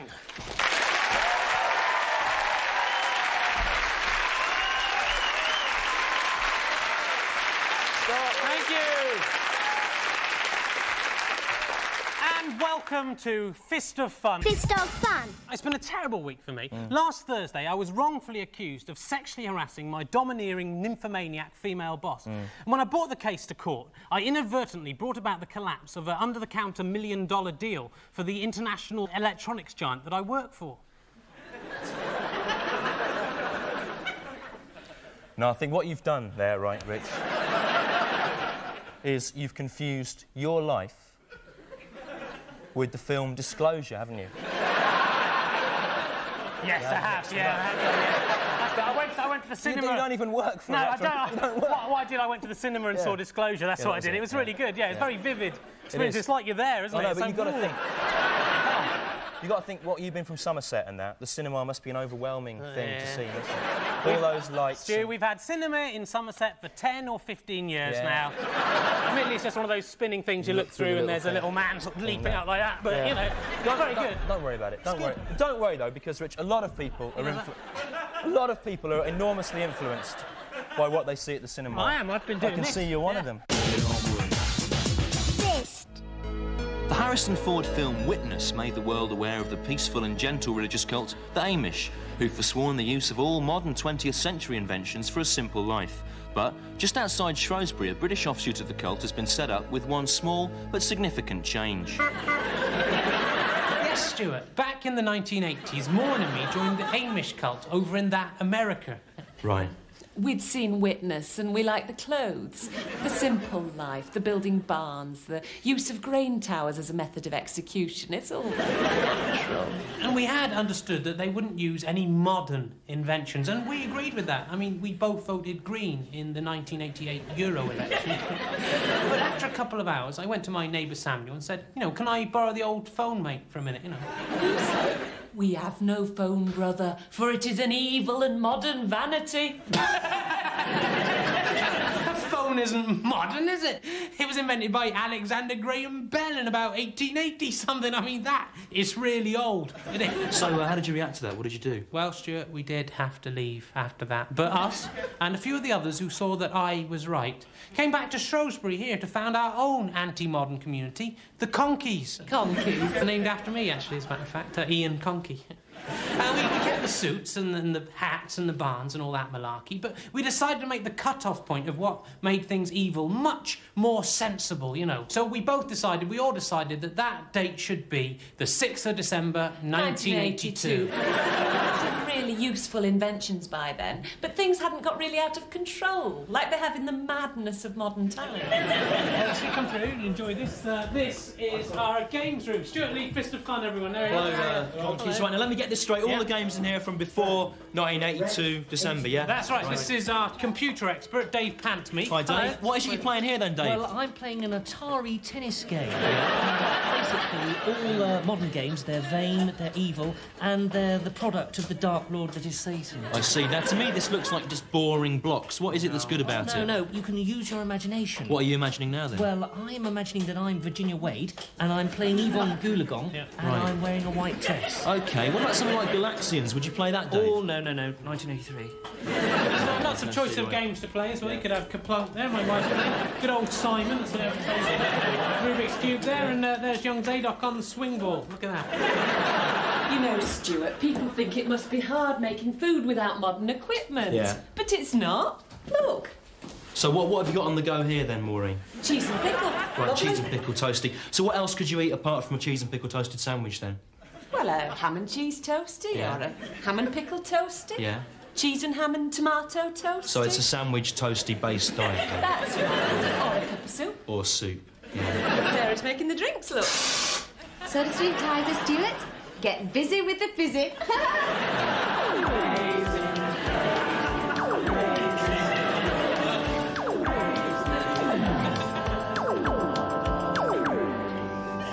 Is 1982, is that always going to be the cut-off point for your society, is it? Oh, yes. 1982 is when modern inventions began being invented. Can't you see that, you know, in 100 years' time, 1982, that's not going to be modern, is it? In the same way as, you know, the 1800s, you know, that's not modern to you now. Can you see? No. 1982 is our cut-off point. Do you see? 1982 is modern. The 1800s aren't. Can't you even see that? Your refusal, the Conkeys' refusal to embrace, you know, now as modern, that's going to look as ridiculous in the future as the Amish do to you now. Do you see? No. Yeah. Our cut-off point is 1982, and that's that. So... As night falls on the Conkey community, a calm descends. A calm that we, the slaves of the technology of the 90s, can never hope to experience.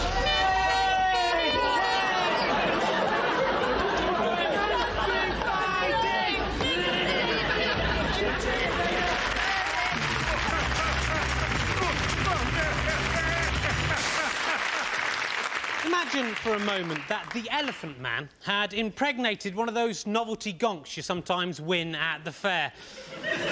Imagine how horrible-looking the spawn of that unholy union would be. Are you imagining it? Horrible, isn't it? Ugh. Well, we think that the afterbirth of such a creature might resemble our regular lifestyle expert and father cannibal, Peter. All right, Peter, how are you? You remember you ate my father last week, do you remember? Yes, I'm very sorry I did that, yeah. My friend Donny Oddlegs, he could be your dad. Watch him, just leave it, all right? Hello, and yes. And I'd like to start with one of my lifestyle grooming hints this week. Clothes can be really expensive these days, can't they? Especially in posh places like Bernardo's. But there are plenty of bargains around if you look hard enough. This is a pair of man's knickers here. I found stuffed in a Coke can vending machine on Ramsden Road in Balham, sticking out of the bit where the cans come out. They were a bit sort of brown and stinking when I first put them on. So what I did was I sort of went down the swimming pool with them on my legs like this. And I jumped in the water and went like that and under the water. That made me feel a bit odd, though. Rubbing. You know when your wee comes out a different colour?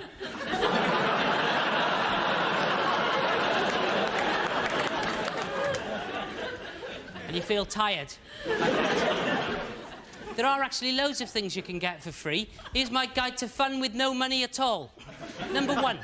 Go up to the high road and try to see over the crowds of shoppers at the drunk old lady who dances around outside the Abbey National singing Eye of the Tiger. And imagine you're at an open-air rock concert. Number 2. Get one of these lottery forms here from the newsagents. Then when they do the draw on the telly, just sit there ticking the numbers off as they come up. And imagine you've given that and £1 to the newsagent an hour ago. Or you could play lottery scratch. Just scratch yourself 6 times in different places.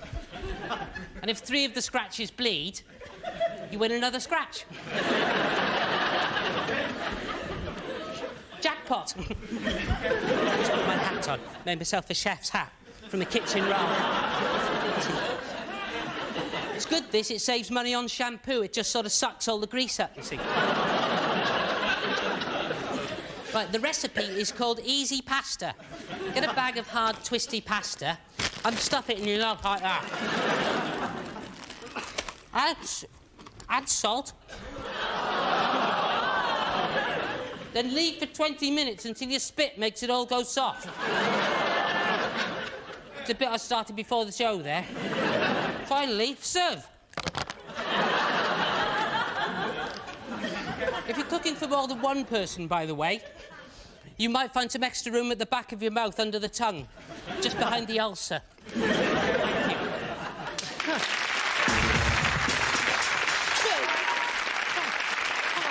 I'm not going to hurt you. Come on, I'm your friend, Pete, aren't I? Right, you get a lot... You've been doing very well with your bit. It's very popular. You've been getting a lot of fan mail, actually. This is from Dawn and Claire. Made you this lovely heart made out of sweets. Can you see that? Isn't that beautiful? Do you want that? There you go. Yes, please, thank you. Oh, dear, Pete, you've... Look, it's fallen in there, Pete. What a shame. Yeah. Oh, no, look, I've just tried to light a match and it's slit. Oh, what a shame that is, Pete. And stop sending Pete stuff and being his friends and stuff. We've warned you about it. The more you send, the more we'll hurt him. All right. Anyway, people often ask me and Stu how we write Fist of Fun. We must be crazy, they say. And, well, I write my lines for the show months in advance because I'm a good person with a good heart and I work hard. Whereas Stu is something of a curmudgeon, as you'll have noticed in the series. And he leaves the writing of his parts till the last possible moment, like a Wazzock would. What do you think that is, Stu? Why do you think you'd do that? Oh, I'm sorry, Rich, I can't answer that. I haven't written this part yet. You think it's very clever to be sarcastic, don't you, Stu? No. You want to watch out, Stu. Yeah, you'll be caught out one of these fine days. You will. You want to remember the story of the ant and the grasshopper. Yeah. The hard-working, handsome ant. Handsome? He was handsome. He was industrious. Did he have a blue shirt on? He did have a blue shirt. He was industrious in the fields and gathered leaves, or in my case, jokes and witty quips. I see, yeah. Like Frank Muir might think up. Yeah. You know, and that was good. Whereas the foolish, Cornish-faced grasshopper with his stupid jacket from some posh shop danced around all the time to music that nobody else would like, just to show off. And then died in some snow, didn't he, Stu? Do you know what I mean? Rich, yeah. Ah, no, do you not see what I'm art. saying? Art. No, not yes, art. It is art. It isn't art. I'll tell you why. It's an art. Because it is not an art situation. It could not be less of one. I hate that insect story. I hate it. I'll tell you why. Because animal fables, right, they're about animals. They've got no relevance to us, have they? Right? And all animal fables are useless because they're about animals and not people and thus have no relevance to our lives. It's not worth getting worked up about. It is worth getting worked up about. It is, frankly. Let my war against Aesop and all other fable tellers continue. Stewart Lee's True Fables. This week, the ant and the man. Once upon a time, there lived an ant. And a man. Hello. It was summertime, and the sun shone in the field where the ant and the man lived. Hooray! It's summertime, and all is fine. Come on, Ant, let's arse around in just our pants, playing frisbee and squirting ourselves with water from this hosepipe. But the ant did not join in with the man's foolish games, because he was responsible and hard-working, and was gathering food in preparation for the winter. And also because he was an ant, and thus could not appreciate the pleasure of tossing a small plastic disc through the air to a man. And anyway, he couldn't have done it, even if he had appreciated that pleasure, because he was an insect with no hands. The man taunted the hard-working ant. Ant, you are a twat. Look at you. You spend your whole time carrying leaves from one place to another. But look at me. I'm going to ride down to the park on my 10-speed and drink cider and shout at girls. Are you coming or what? Again, the ant took no heed of the man and went about his work. Because he was an insect and driven purely by instinct and unable to make choices and value judgments. He was an ant. You understand? He was an ant. An ant. Anyway, all too soon, winter came. The ant was snug in his hole with enough leaves to last the whole winter through. But the man was unprepared for the shifting of the season. What's this? Snow? Oh, no. It's too cold to wear just my pants now, and squirting myself with the hose has now become unpleasant. I have no food with me. What will I do? I know, I'll go home. Fortunately, the man, being a human being, had his own centrally heated house and a wardrobe full of warm winter clothing. But, oh dear, due to his tomfoolery in the field all summer, the man had not had time to visit the supermarket, and now it was closed. Shit! Hold on.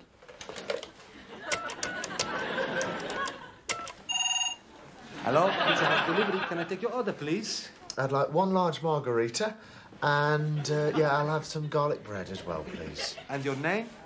It's The Man. Near Man. No, The Man. T-H-E... P-A-P... No. Come the spring, the man ran out of his house and went to the field. And there, what did he see, emerging from his hole? Nothing. The ant, being only an insect, had died of old age. An insect's lifespan is much shorter than our own. You see, it would have made much more sense for the ant to enjoy itself while it could, but instead it chose to work hard all summer and then die alone in a hole underground, surrounded by all the leaves that it had needlessly gathered. And there's a message for us in that story, and it's that a man is much better than that ant that Rich admired so much and copied and wanted to try and be exactly like. This. Rich? Yeah, oh, I was... Where he is? He must be inside his, I love you, Rich. Julia Sawala shrine. I love you, Rich. You're so beautiful. Yeah, I was getting impressed. What are you doing inside there, Rich? Get out of here! I've told you... I've told you never to come in my... What's this in this hole? What's this hole here? It's just a well. A well, Rich? Yeah? We don't need a well. If all the water got cut off in the BBC, you'd be very glad of my Julia Sawala well, Stu. Julia Sawala well? It's just named in her honour. There's nothing funny about it. Well, wasn't any water in it or anything? It's no, just... I've got to fill it later. I will fill it. What are these infrared glasses you got on here? Yeah, I'm going fox watching and badger baiting with David Attenborough later on. These pictures on the inside, they're very different to the ones on the outside, aren't they? Yeah. That's Keith Allen there, isn't it? Yeah. He's got a skewer through his head, Rich. That skewer was there already, Stewart. I had to work round that. Quite easily, no, actually. it doesn't. He had something going with her for a bit, didn't he, with Julius? Yeah, the bastard. I hate him. I hate you. What's Keith Allen got that I haven't got, Stu? Well, Rich, he's got a lot of talent and money, film offers, hit single with New Order, the respect of all of his sort of comedy and acting peers, and he's got Julia Sawalha as well, hasn't he? He hasn't got a shrine he's made in her honour, has he? A well in it. He hasn't got a well. He hasn't got a wig of, like, her hair, has he? No, he hasn't. He's probably very envious of you, I'd have thought. Yeah. Fist of fun. Doesn't do a thing for her complexion, does it? You did your driving test this week, didn't you, Rich? I did, Stu, and I passed it. First time. Gee, that's very impressive. Yeah. And I'd only had 94 lessons at £16.40 ago that my driving instructor, Peter, insisted that I have for some reason. Yeah. So now, although I can legally drive, I can't afford a car, petrol, or any food, or anything at all. Right. Terrible. Yeah, you're not bitter about it, though, are you? Oh, no, I mean, he's a professional driving instructor. I mean, what could he possibly have to gain by, you know, making me take far too many lessons? It'd be a waste of his time. Perhaps he just enjoyed your company. Maybe it was. He didn't feel he could say, how about we meet up later? Well, perhaps but he that had to contrive this situation. There was a tension in the car, I know. Fist of fun. Would you all kindly watch the screen? Hello, I am Peter Dibdin, and I am a driving instructor. It's a great job, as it combines my interests of driving and strictly obeying rules. My first pupil today is Sally. She's a new driver, so my driving instructor experience tells me I must not be patronising or arrogant, and aware that she may well be a little bit nervous. Now, you need to adjust your seat. Are you in? Good. Yeah. Now, Sally, you all right? Yeah. You're all right. You'll be fine. Now, obviously, you know the basic way you operate a car. Even a tiny child knows that. So let's see how you get along with the old pulling away from the curb manoeuvre. Oh, actually, it's my first lesson. I don't know how. Oh, don't even know that? No. Oh, dear. Well, as with all driving manoeuvres, there is a simple procedure to follow when pulling your car away from the curb. It is called the pulling away from the curb procedure, and it goes like this. Mirror, signal, road ahead, mirror, road, indicate, mirror, road, mirror, mirror, road, road. Wing mirror, indicate off, mirror, road, mirror, mirror, signal, road. And then pull away from the curb. Or, if you prefer, you can remember that by the simple acronym. Mzrum, rim, rum, ruwa, miam, rum, ismara, paftke. Come on, quickly, the time is now, hurry! Okay. Quickly! Mirror, signal, road.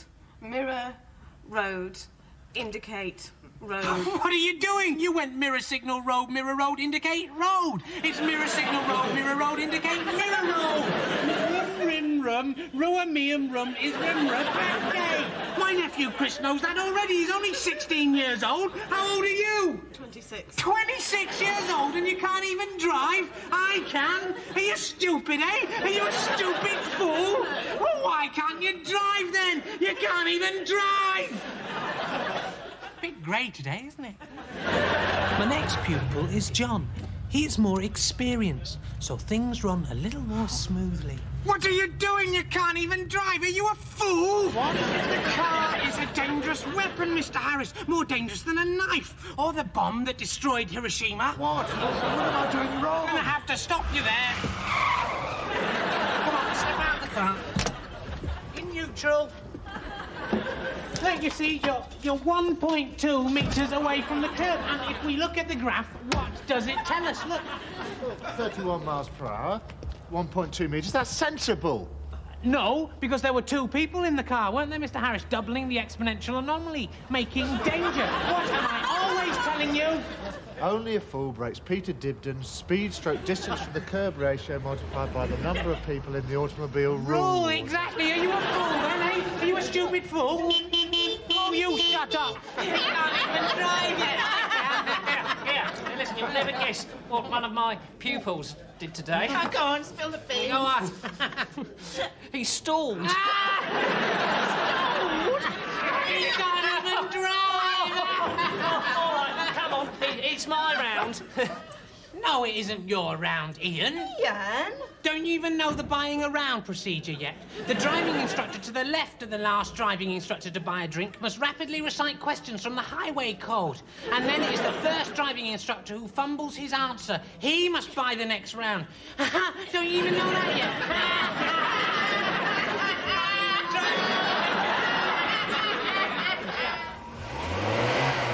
Then I put all the money I've earned that day with all the rest of the money I've earned from the non-driving idiots and roll around in it naked. My sensible driving gloves and my comfortable driving shoes, and think of all the money I'm going to earn from all the other fools just because they can't drive. I can drive. I can drive. Fist of Fun. I'm getting out of here. Stay where you are. Earlier on this week, I was driving around the South Circular Road in South London, and I drove past a church with a big sign outside it in 6-foot-high orange capital letters. It said, "You won't get to heaven on the South Circular." And I thought, no, but I will get to Tooting, where I live, where all my stuff's kept. So do you believe in Jesus, Stu? Not as such, no, Rich. What I think probably happened is, back in the sort of biblical times, there's probably an ordinary bloke called Jesus, right? But he went around and he did loads of good sort of charitable works, like Annabelle Giles does, right? Yeah, sure. And, but because of the superstition, backward thinking of the time, he became viewed as a sort of god. He wasn't, but they just thought that he was. Can you see how that might have happened? I can't even begin to contemplate it. I don't think you're right, because the Reverend Denman of St Andrew's Church in Cheddar told me that Jesus is literally real in every sense, and he's everywhere all the time, watching us, watching everything we do. He isn't. He's everywhere. He isn't, and it really annoys me when you get indoctrinated into those sort of stupid medieval religious beliefs, right? Because there is no Jesus, right? And we have to abandon organised religion if we're going to survive into the 21st century, right? Stu, it's there Jesus. isn't a Jesus. He's here. Well, I explained before he was just a... No, he's here. He's behind he's you. He's not here, Richard. He is. Tell him, everyone. He's behind you.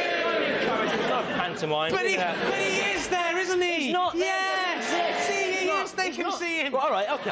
Stu, he's up on the mountain. He's blessing the little lambs and the children. Look at him. All right, OK. Look at his holy but baleful eyes, all right. Stu. If he's there, right, if I turn round, I'll see him, won't I? Yes, you will, right, so just do that. I'm going to turn round and I'm going to look for Jesus now. He's not there, Richard. But he was there, wasn't he? Right, what you got to do is you've got to get religion off the agenda in school. He's on the way to Calvary. Oh, look at his suffering, Stu. Tell him, everyone. He's behind you. What did you say? What? He's behind you. Sorry, you have to speak up. I'm very old. Oh, come on. He's not there anyway. He's not there. He's up on the cross, Stu. You look at all major...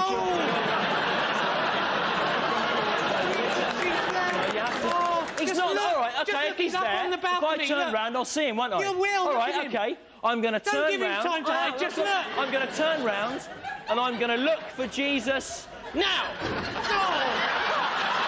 didn't see anything. You must have seen him. You must have seen him. A bit of he stuff. didn't get out anywhere near it in time. He wasn't there. Look. Jesus, if you read Jesus by A.N. Wilson, or Jesus who's taking the Mickey Free Thinker magazine or anything, right? You see, he's not real. He isn't real. And you've got to say no to that. Oh, shoot, Jesus showed his pants. Did he really, Rich? Look. He's flicking the bit. Jesus, you're real. Holy, holy Jesus. Oh, actually, I'm not the real Jesus. I'm just one of his helpers. His helpers? Yeah, his helpers, you see. Let me explain this to you. You see, Jesus actually finds it very difficult to be omnipresent all the time, right? Yeah. Especially this time of the year, you know, Easter, Ascension Day, hectic schedule. So what he does is he gets one of us helpers to help him out, right?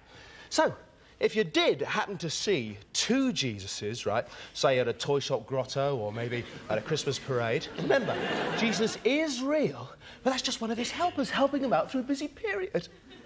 I I really like what you've tried to do, and the clothes, the details, very good. But the thing is, mate, what you've done right is you've confused Jesus of Nazareth, right, with Father Christmas, haven't you? Oh, yes, I have. Yeah. Mix them up. That'll be why I'm not getting much work. I know, yeah. No, call for it. Yeah. Oh, sorry. It's all right. I'll get off then. Yeah, okay, you better. Cheers. Mate. While I'm here, I was just wondering if we could get the money sorted out. You see, I wanted to... You want us to pay you? Well, yeah. I mean, you know, usually it would go through Jesus, but, you know, he always wants his 15% commission, you know, so... Well, a fiver. 6. No, 5. Yeah, all right. OK. Thanks for coming. Won't you be in trouble if Jesus finds out you've done that? Ah, well, you see, he won't know, will he? Because, I mean, let's face it, can't be everywhere at once, can he? No, I guess not. All right, lads. All right? Yeah, sure. Yeah. Keep it quiet. Yeah. Stewie! That's good. Yeah, Stewie! Stew! Yeah.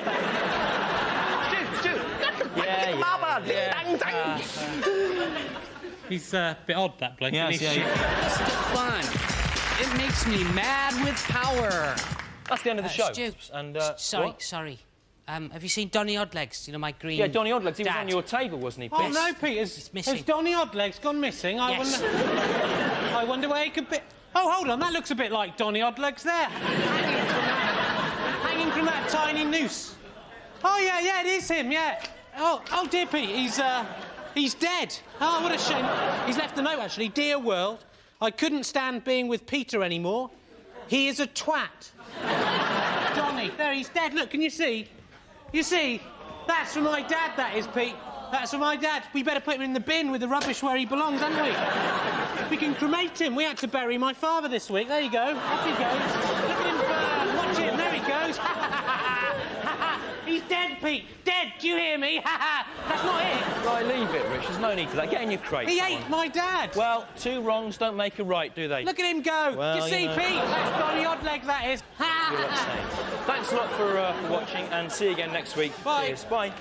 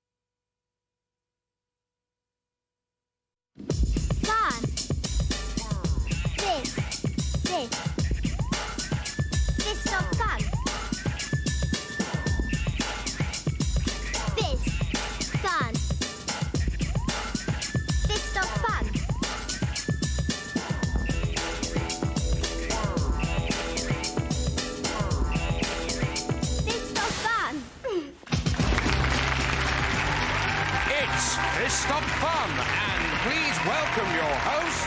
Hi, I'm Anna Parham, and I'm Declan Donnelly. Oh, hey! How are you? Dad? I'm very well, thanks. I'm very well, too. Thanks for coming off. Thanks for coming off. Thanks for coming, yeah. I think I made you some... I'm doing a bit more. Wait, hey! Hiya! Hello, I'm Stewart Lee. And my Earth name is Richard Herring.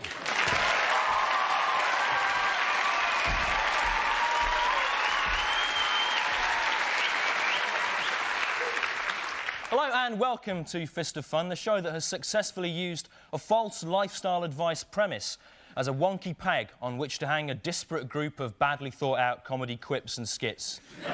Good, isn't it? Yeah. And it's the last show in the series, which means we've been allowed to bring in games.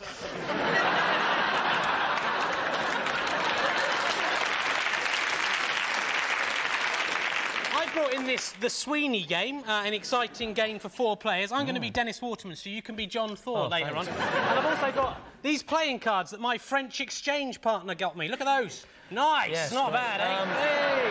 Put them away. I've brought in, instead, I've brought in these 5 dolls, which represent all the people that have lied to me or about me in the entertainment industry in the last sort of 5 years. And also these skewers here, which can go through their heads like that. Very nice, isn't it, Stu? What about you, Pete? You got any games to play? I'm playing hand hide and seek. Get your hand to hide under the quilt and then you go and look for it.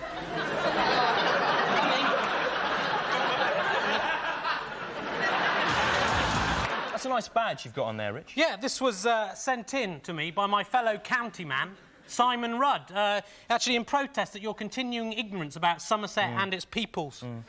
That's very good of him to send that in, Rich, Yeah, it was nice, yeah. Especially seeing as in Somerset, that small piece of card with blue ink writing on it and a pin stuck to the back with sellotape would be the most extravagant piece of jewellery they'd ever seen. In fact, that badge would be fit to grace the duffel coat of the highest Somerset lord, wouldn't it? In all of his...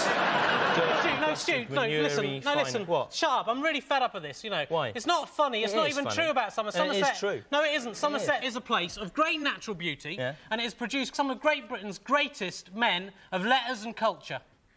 Who's that, then? Thomas Hardy. Thomas Hardy was born in Dorset, Rich. Isambard Kingdom Brunel, the architect. Born in Devon, of a French father. The Wurzels. The Wurzels. No, they're good! They're good, they are. Can't knock them, they're good. They're not, Rich. There are people more good than them. There are. Aren't. No, there aren't. What do you mean, The Cubs are dedicated to the pursuit of good and performing good tasks. A recent government report showed that nearly 74% of all good things done in mainland Britain are done by 7 to 10-year-old boys in shorts and green caps. Release, Mrs. Hartkin. Thank you, Cobb. Here's your 5 pence. We've cleaned all your windows, Mr. Shirtbook. Well done, Cub. Here's your 5p. Well, Mrs. Potterbet, it sounds to me like you and your husband's trouble is a lack of sexual variety. I see. My advice is to try out some new ideas. Experiments with glamourware, different positions. Look at an leaflet you can have. Oh, thank you, Cobb. Here's your 5p.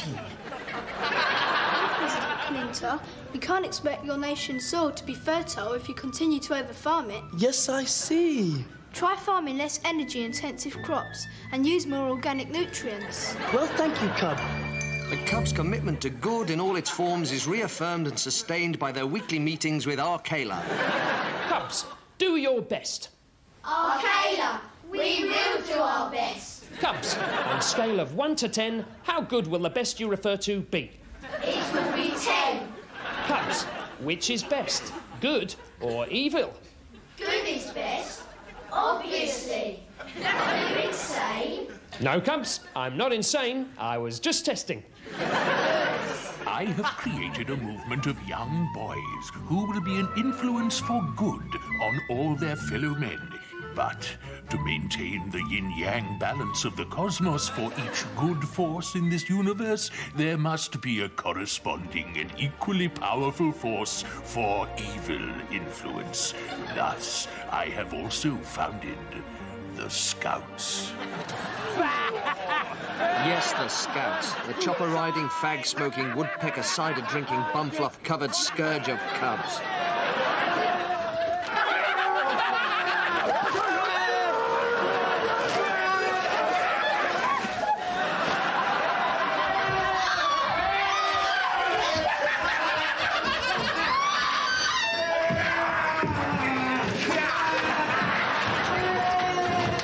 Listen, lads, tonight's the night, the final battle with the Cubs, right? Yeah. If we wipe them out tonight, right, evil will triumph forever! Right, listen, what we've got to do first, we've got to see who can burp the rudest swear word.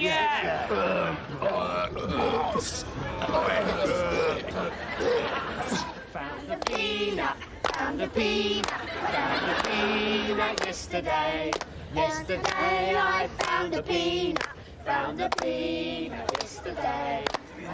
Right. Attack!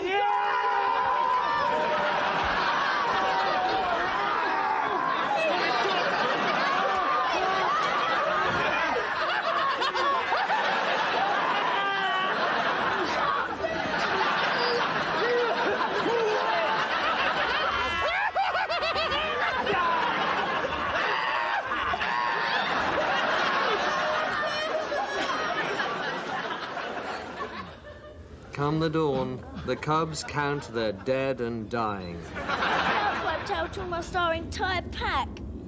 I'm the only survivor from Red 6. And our Kayla has been given a nasty Chinese burn. Look. But we will not be deterred from our good works as long as there is one cub able to crawl through the dust and there are good deeds to be done. We will do our best. Mr. Fun. Let's show everyone we've got to stop now. One of the nice things about being on the old Wazzock's lantern is you get in contact with all those people you've lost touch with over the years, you know, but there's still some people I wonder where they are. I often wonder, whatever happened to my old friend Mike Cosgrave? Right. I often That's wonder. Mike Cosgrave, your best friend from Devon, Rich. Yeah, Mike Devon Cosgrave. Yeah. I often wonder. Mike actually lives in your flat with you, Rich. See, I've never seen him. Yeah, well, he goes out to work in the day, you see. And then at night he goes out with his fiancée and they come back after you've gone to bed. I wondered who'd been eating all my spaghetti. It's him, Mike. Yeah. But thanks to Fist of Fun, I've managed to track down another of those old forgotten faces from my past. So will you please welcome her, ladies and gentlemen? It's the girl from my school who smelt of spam. Here she is.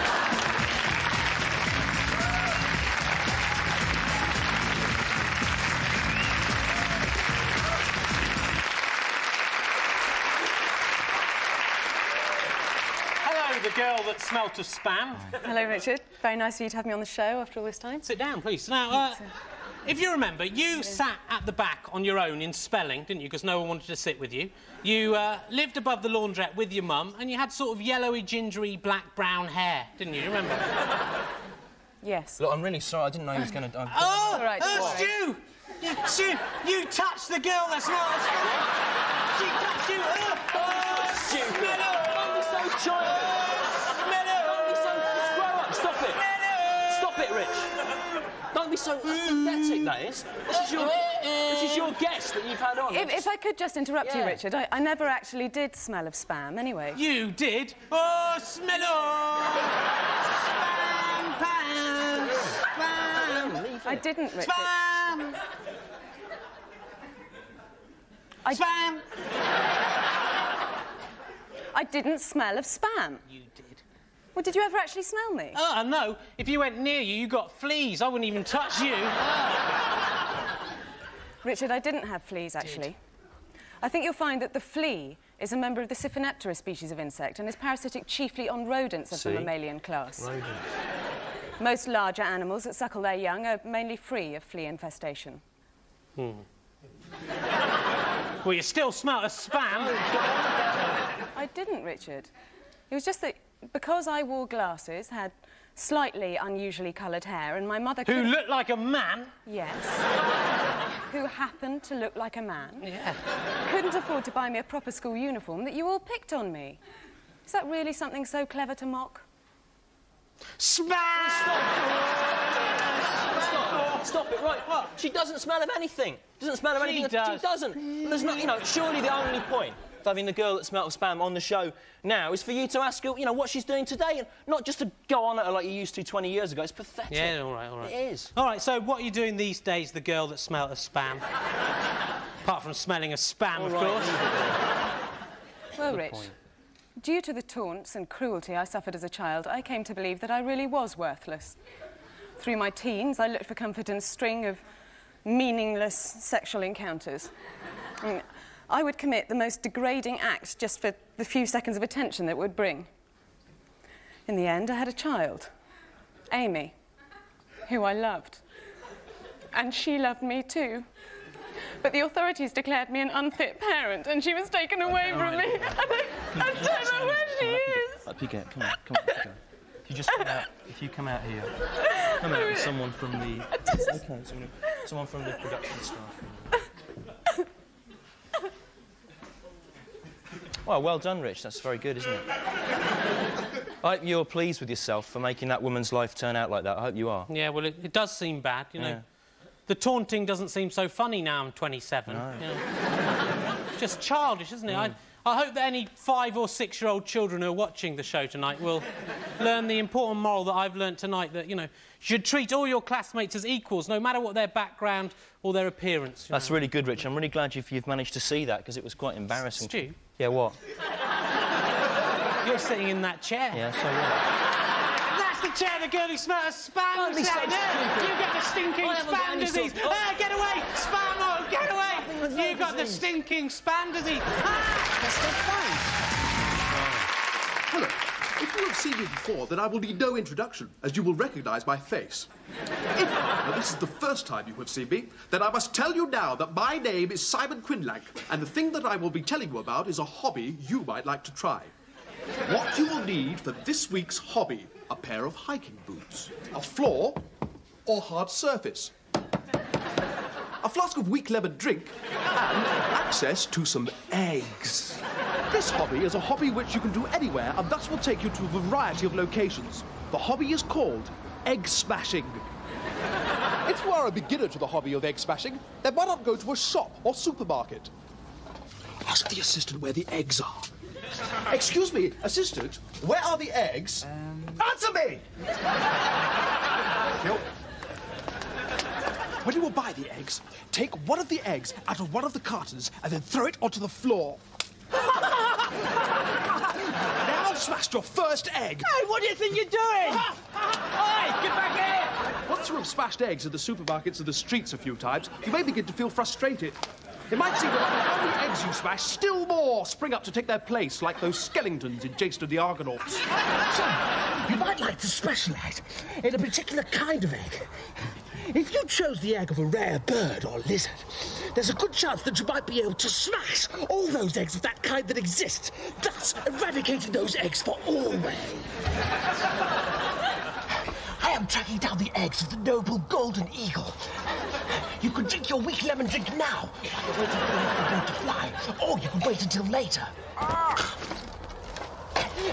Smash the eggs! Smash the dirty, disgusting eggs! Smash them! Smash the eggs! Remember, there are many different kinds of eggs you can smash. Chocolate eggs, fish eggs, and/or frog spawn, or bejeweled Fabergé eggs. Now, if you start to find these kind of eggs tedious, and when you're sure that you are sufficiently adept and experienced at egg smashing, then why not try smashing human eggs?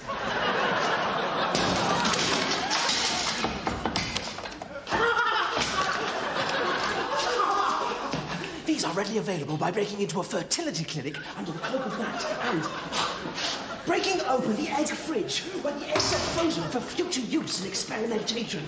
And then smash the eggs to bits. Enjoy your hobby, whatever it is, but smash those whorish eggs!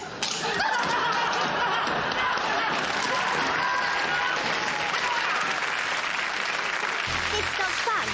In a desperate, endless fight against the nameless horror. You're taking down all the pictures of Julia Sawalha off your Julia Sawalha shrine, Rich. I thought you said you loved her. No, Stu, that was just a childish phase I was going through, you know.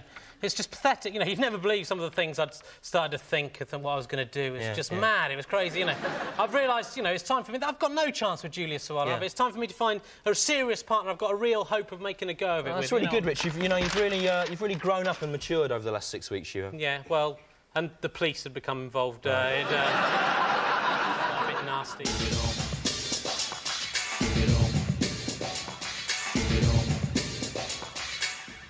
Anyway, earlier on, we met the girl who smelt of spam. But now it's time to meet the man who smells of human faeces. Will you please welcome him, Peter?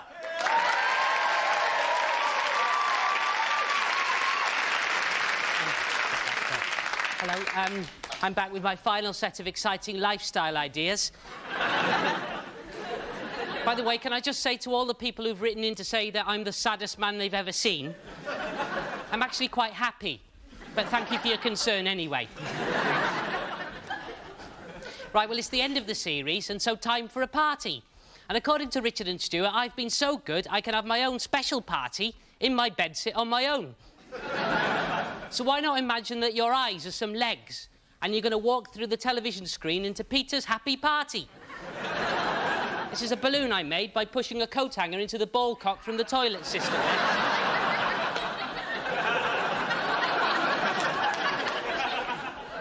It's floating, look. These are some fruit gums here that I've stuck on a length of string. Fairy lights. You can make them flash, look.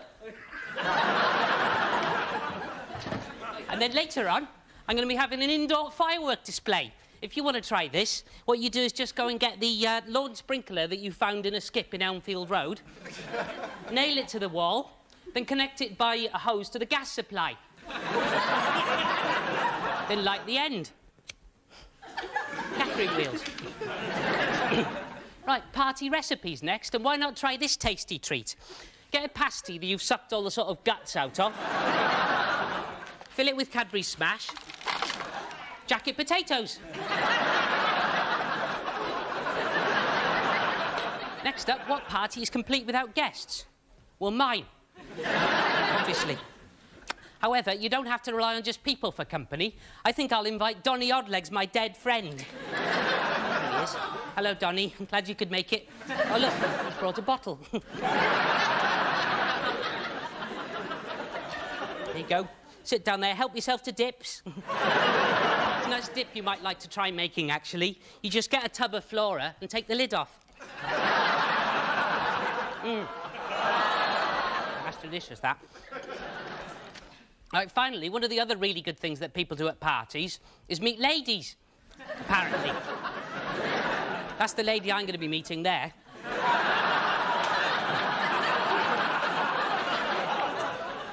That's her eyes there. That's her tongue, I made from a bit of bacon.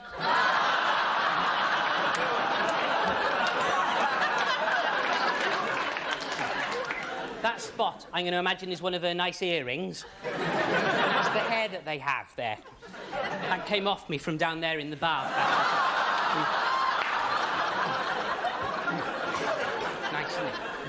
And what I'm going to do later on is I'm going to switch the light off and go and stand in the corner and kiss her, like that. Oh, that's her tongue. I suppose that's like French kissing, isn't it? Thank you. Mr. Fun. He's going to shoot a good many more baskets before he's full grown. Well, back in 1840, when Rowland Hill invented the postal system, he never guessed it'd be used to send such rubbish as all this stuff up here. So join us now, the giant worms that wriggle along the corridor we call the imagination, as we take this week's visit to the gallery. Kirsty Cameron sent this in. It's the Andrex puppy. But look, he's in the oven. That's a shame. This is a leaflet I found in Cardiff advertising a pizza restaurant that's been endorsed by Brian Conley. It's Brian Conley's favourite pizza shop. And here he is in 3 different disguises, enjoying 3 different types of pizza.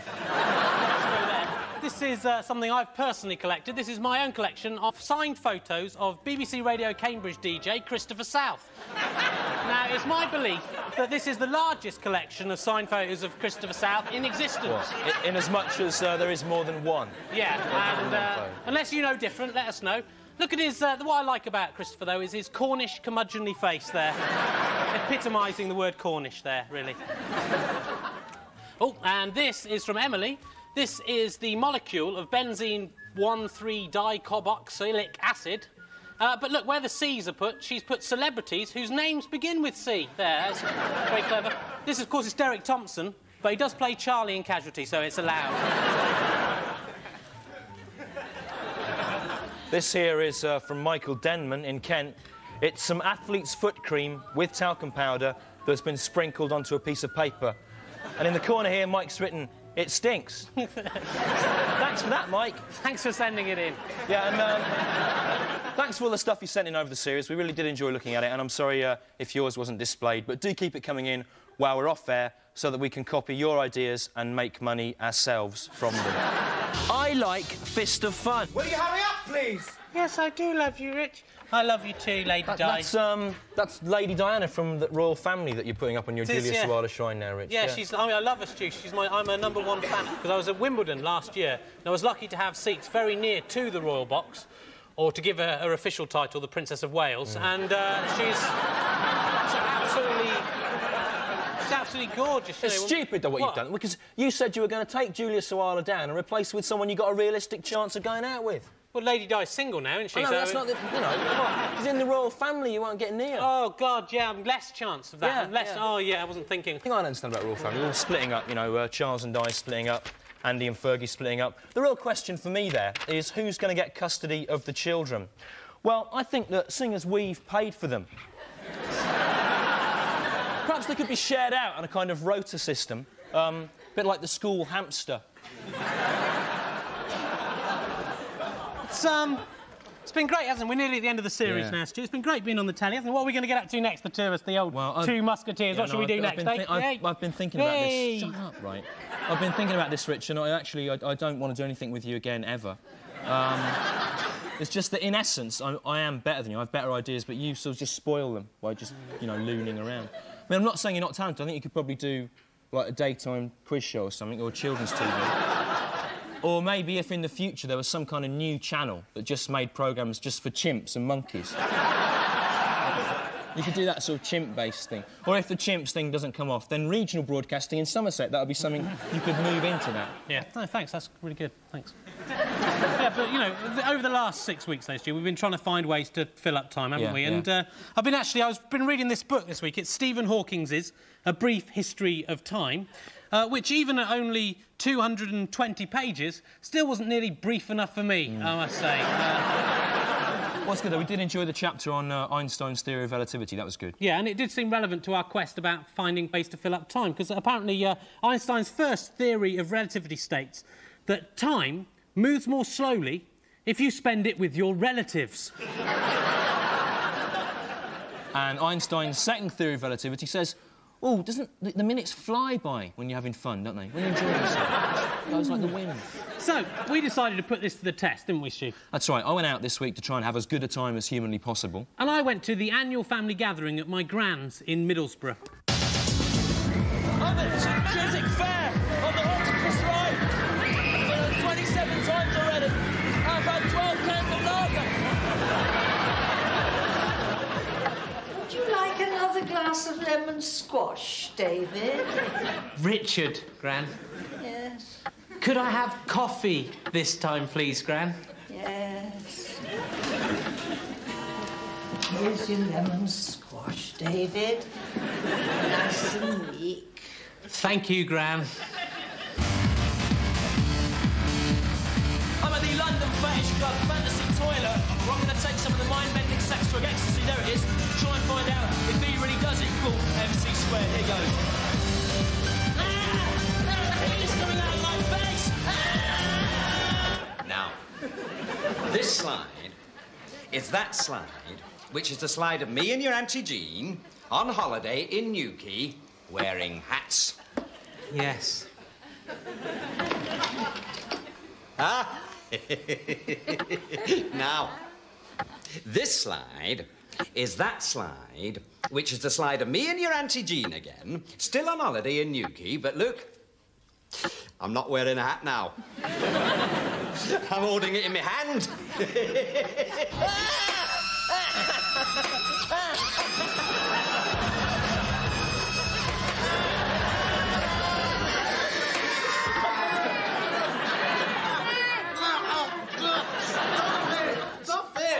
Richard? Do you know what the rudest word ever is? No, Andrew, I don't. It is boobies and bum.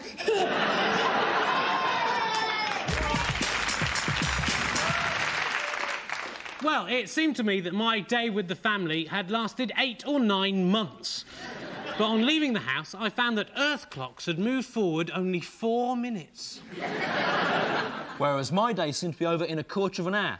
Although later on, a medical examination of my heart, liver, lungs, kidneys and sexual reproductive organs showed that I had aged over 20 years. So, Einstein was right there, you see. Well done, Einstein. Keep up the good work, mate. Fun. Look at that. Oh, well, yes, this type of meal's in an entirely different league. Well, it's the end of the series now. Time to clear up. It's been quite good fun, but obviously there have been the usual sort of letdown bits. Hey! Oh, it's Ant and Dec again. Thanks a lot, Dec. Thanks a lot. Thanks a lot. Thanks a lot. I'm not that one. Quick, hide in here. They're going after you. Quick, in there. In there. They went that way. Get down that well there. You're mine, Ant and Dec. Mine. Mine forever. I love you, PJ and Duncan. I love you, PJ and Duncan. Rich. And now you're mine. Told you. They're called Ant and Dec now, not PJ and Duncan. It's changed. Yes, I love you, Ant and Dec. Yeah. All right? Yeah. OK, that is the end of the series. Thanks for... hold on. Pete, what do you think you're doing, mate? Pete, what do you think you're doing there? Oh, sorry, I was going to bed. No, Pete, this has to be all cleared out now. It's the end of the series. Go on, out you go. Come on, lads, come on down. What? All this stuff has to be smashed to pieces, Pete. The BBC can't afford to store it or anything. But I thought I could live here. Lads. I mean, I've been kicked out of my bed sheet and everything, Rich. Sorry, Pete, you know, it has to be smashed. And that T-shirt, Pete, that T-shirt belongs to the BBC, doesn't it? Give it back. Smash it all up, lads. Off you go, Pete. Goodbye. Go on. Bye-bye. Off you go. Anyway, Go on. Get out of it. That's the end, and now it's time for us to get back into our crate. What, there's just one crate here? Yeah, it's just one crate now. There's nothing funny about it. It's just due to sort of came back for Donny Oddlegs. Get lost. Go on. No, not actually, so shut up. All right, get back in your crate. Come on. All right, we'll get back in till when we're next required. Oh, thanks a lot for watching. See you then. See you next time, probably. Bye.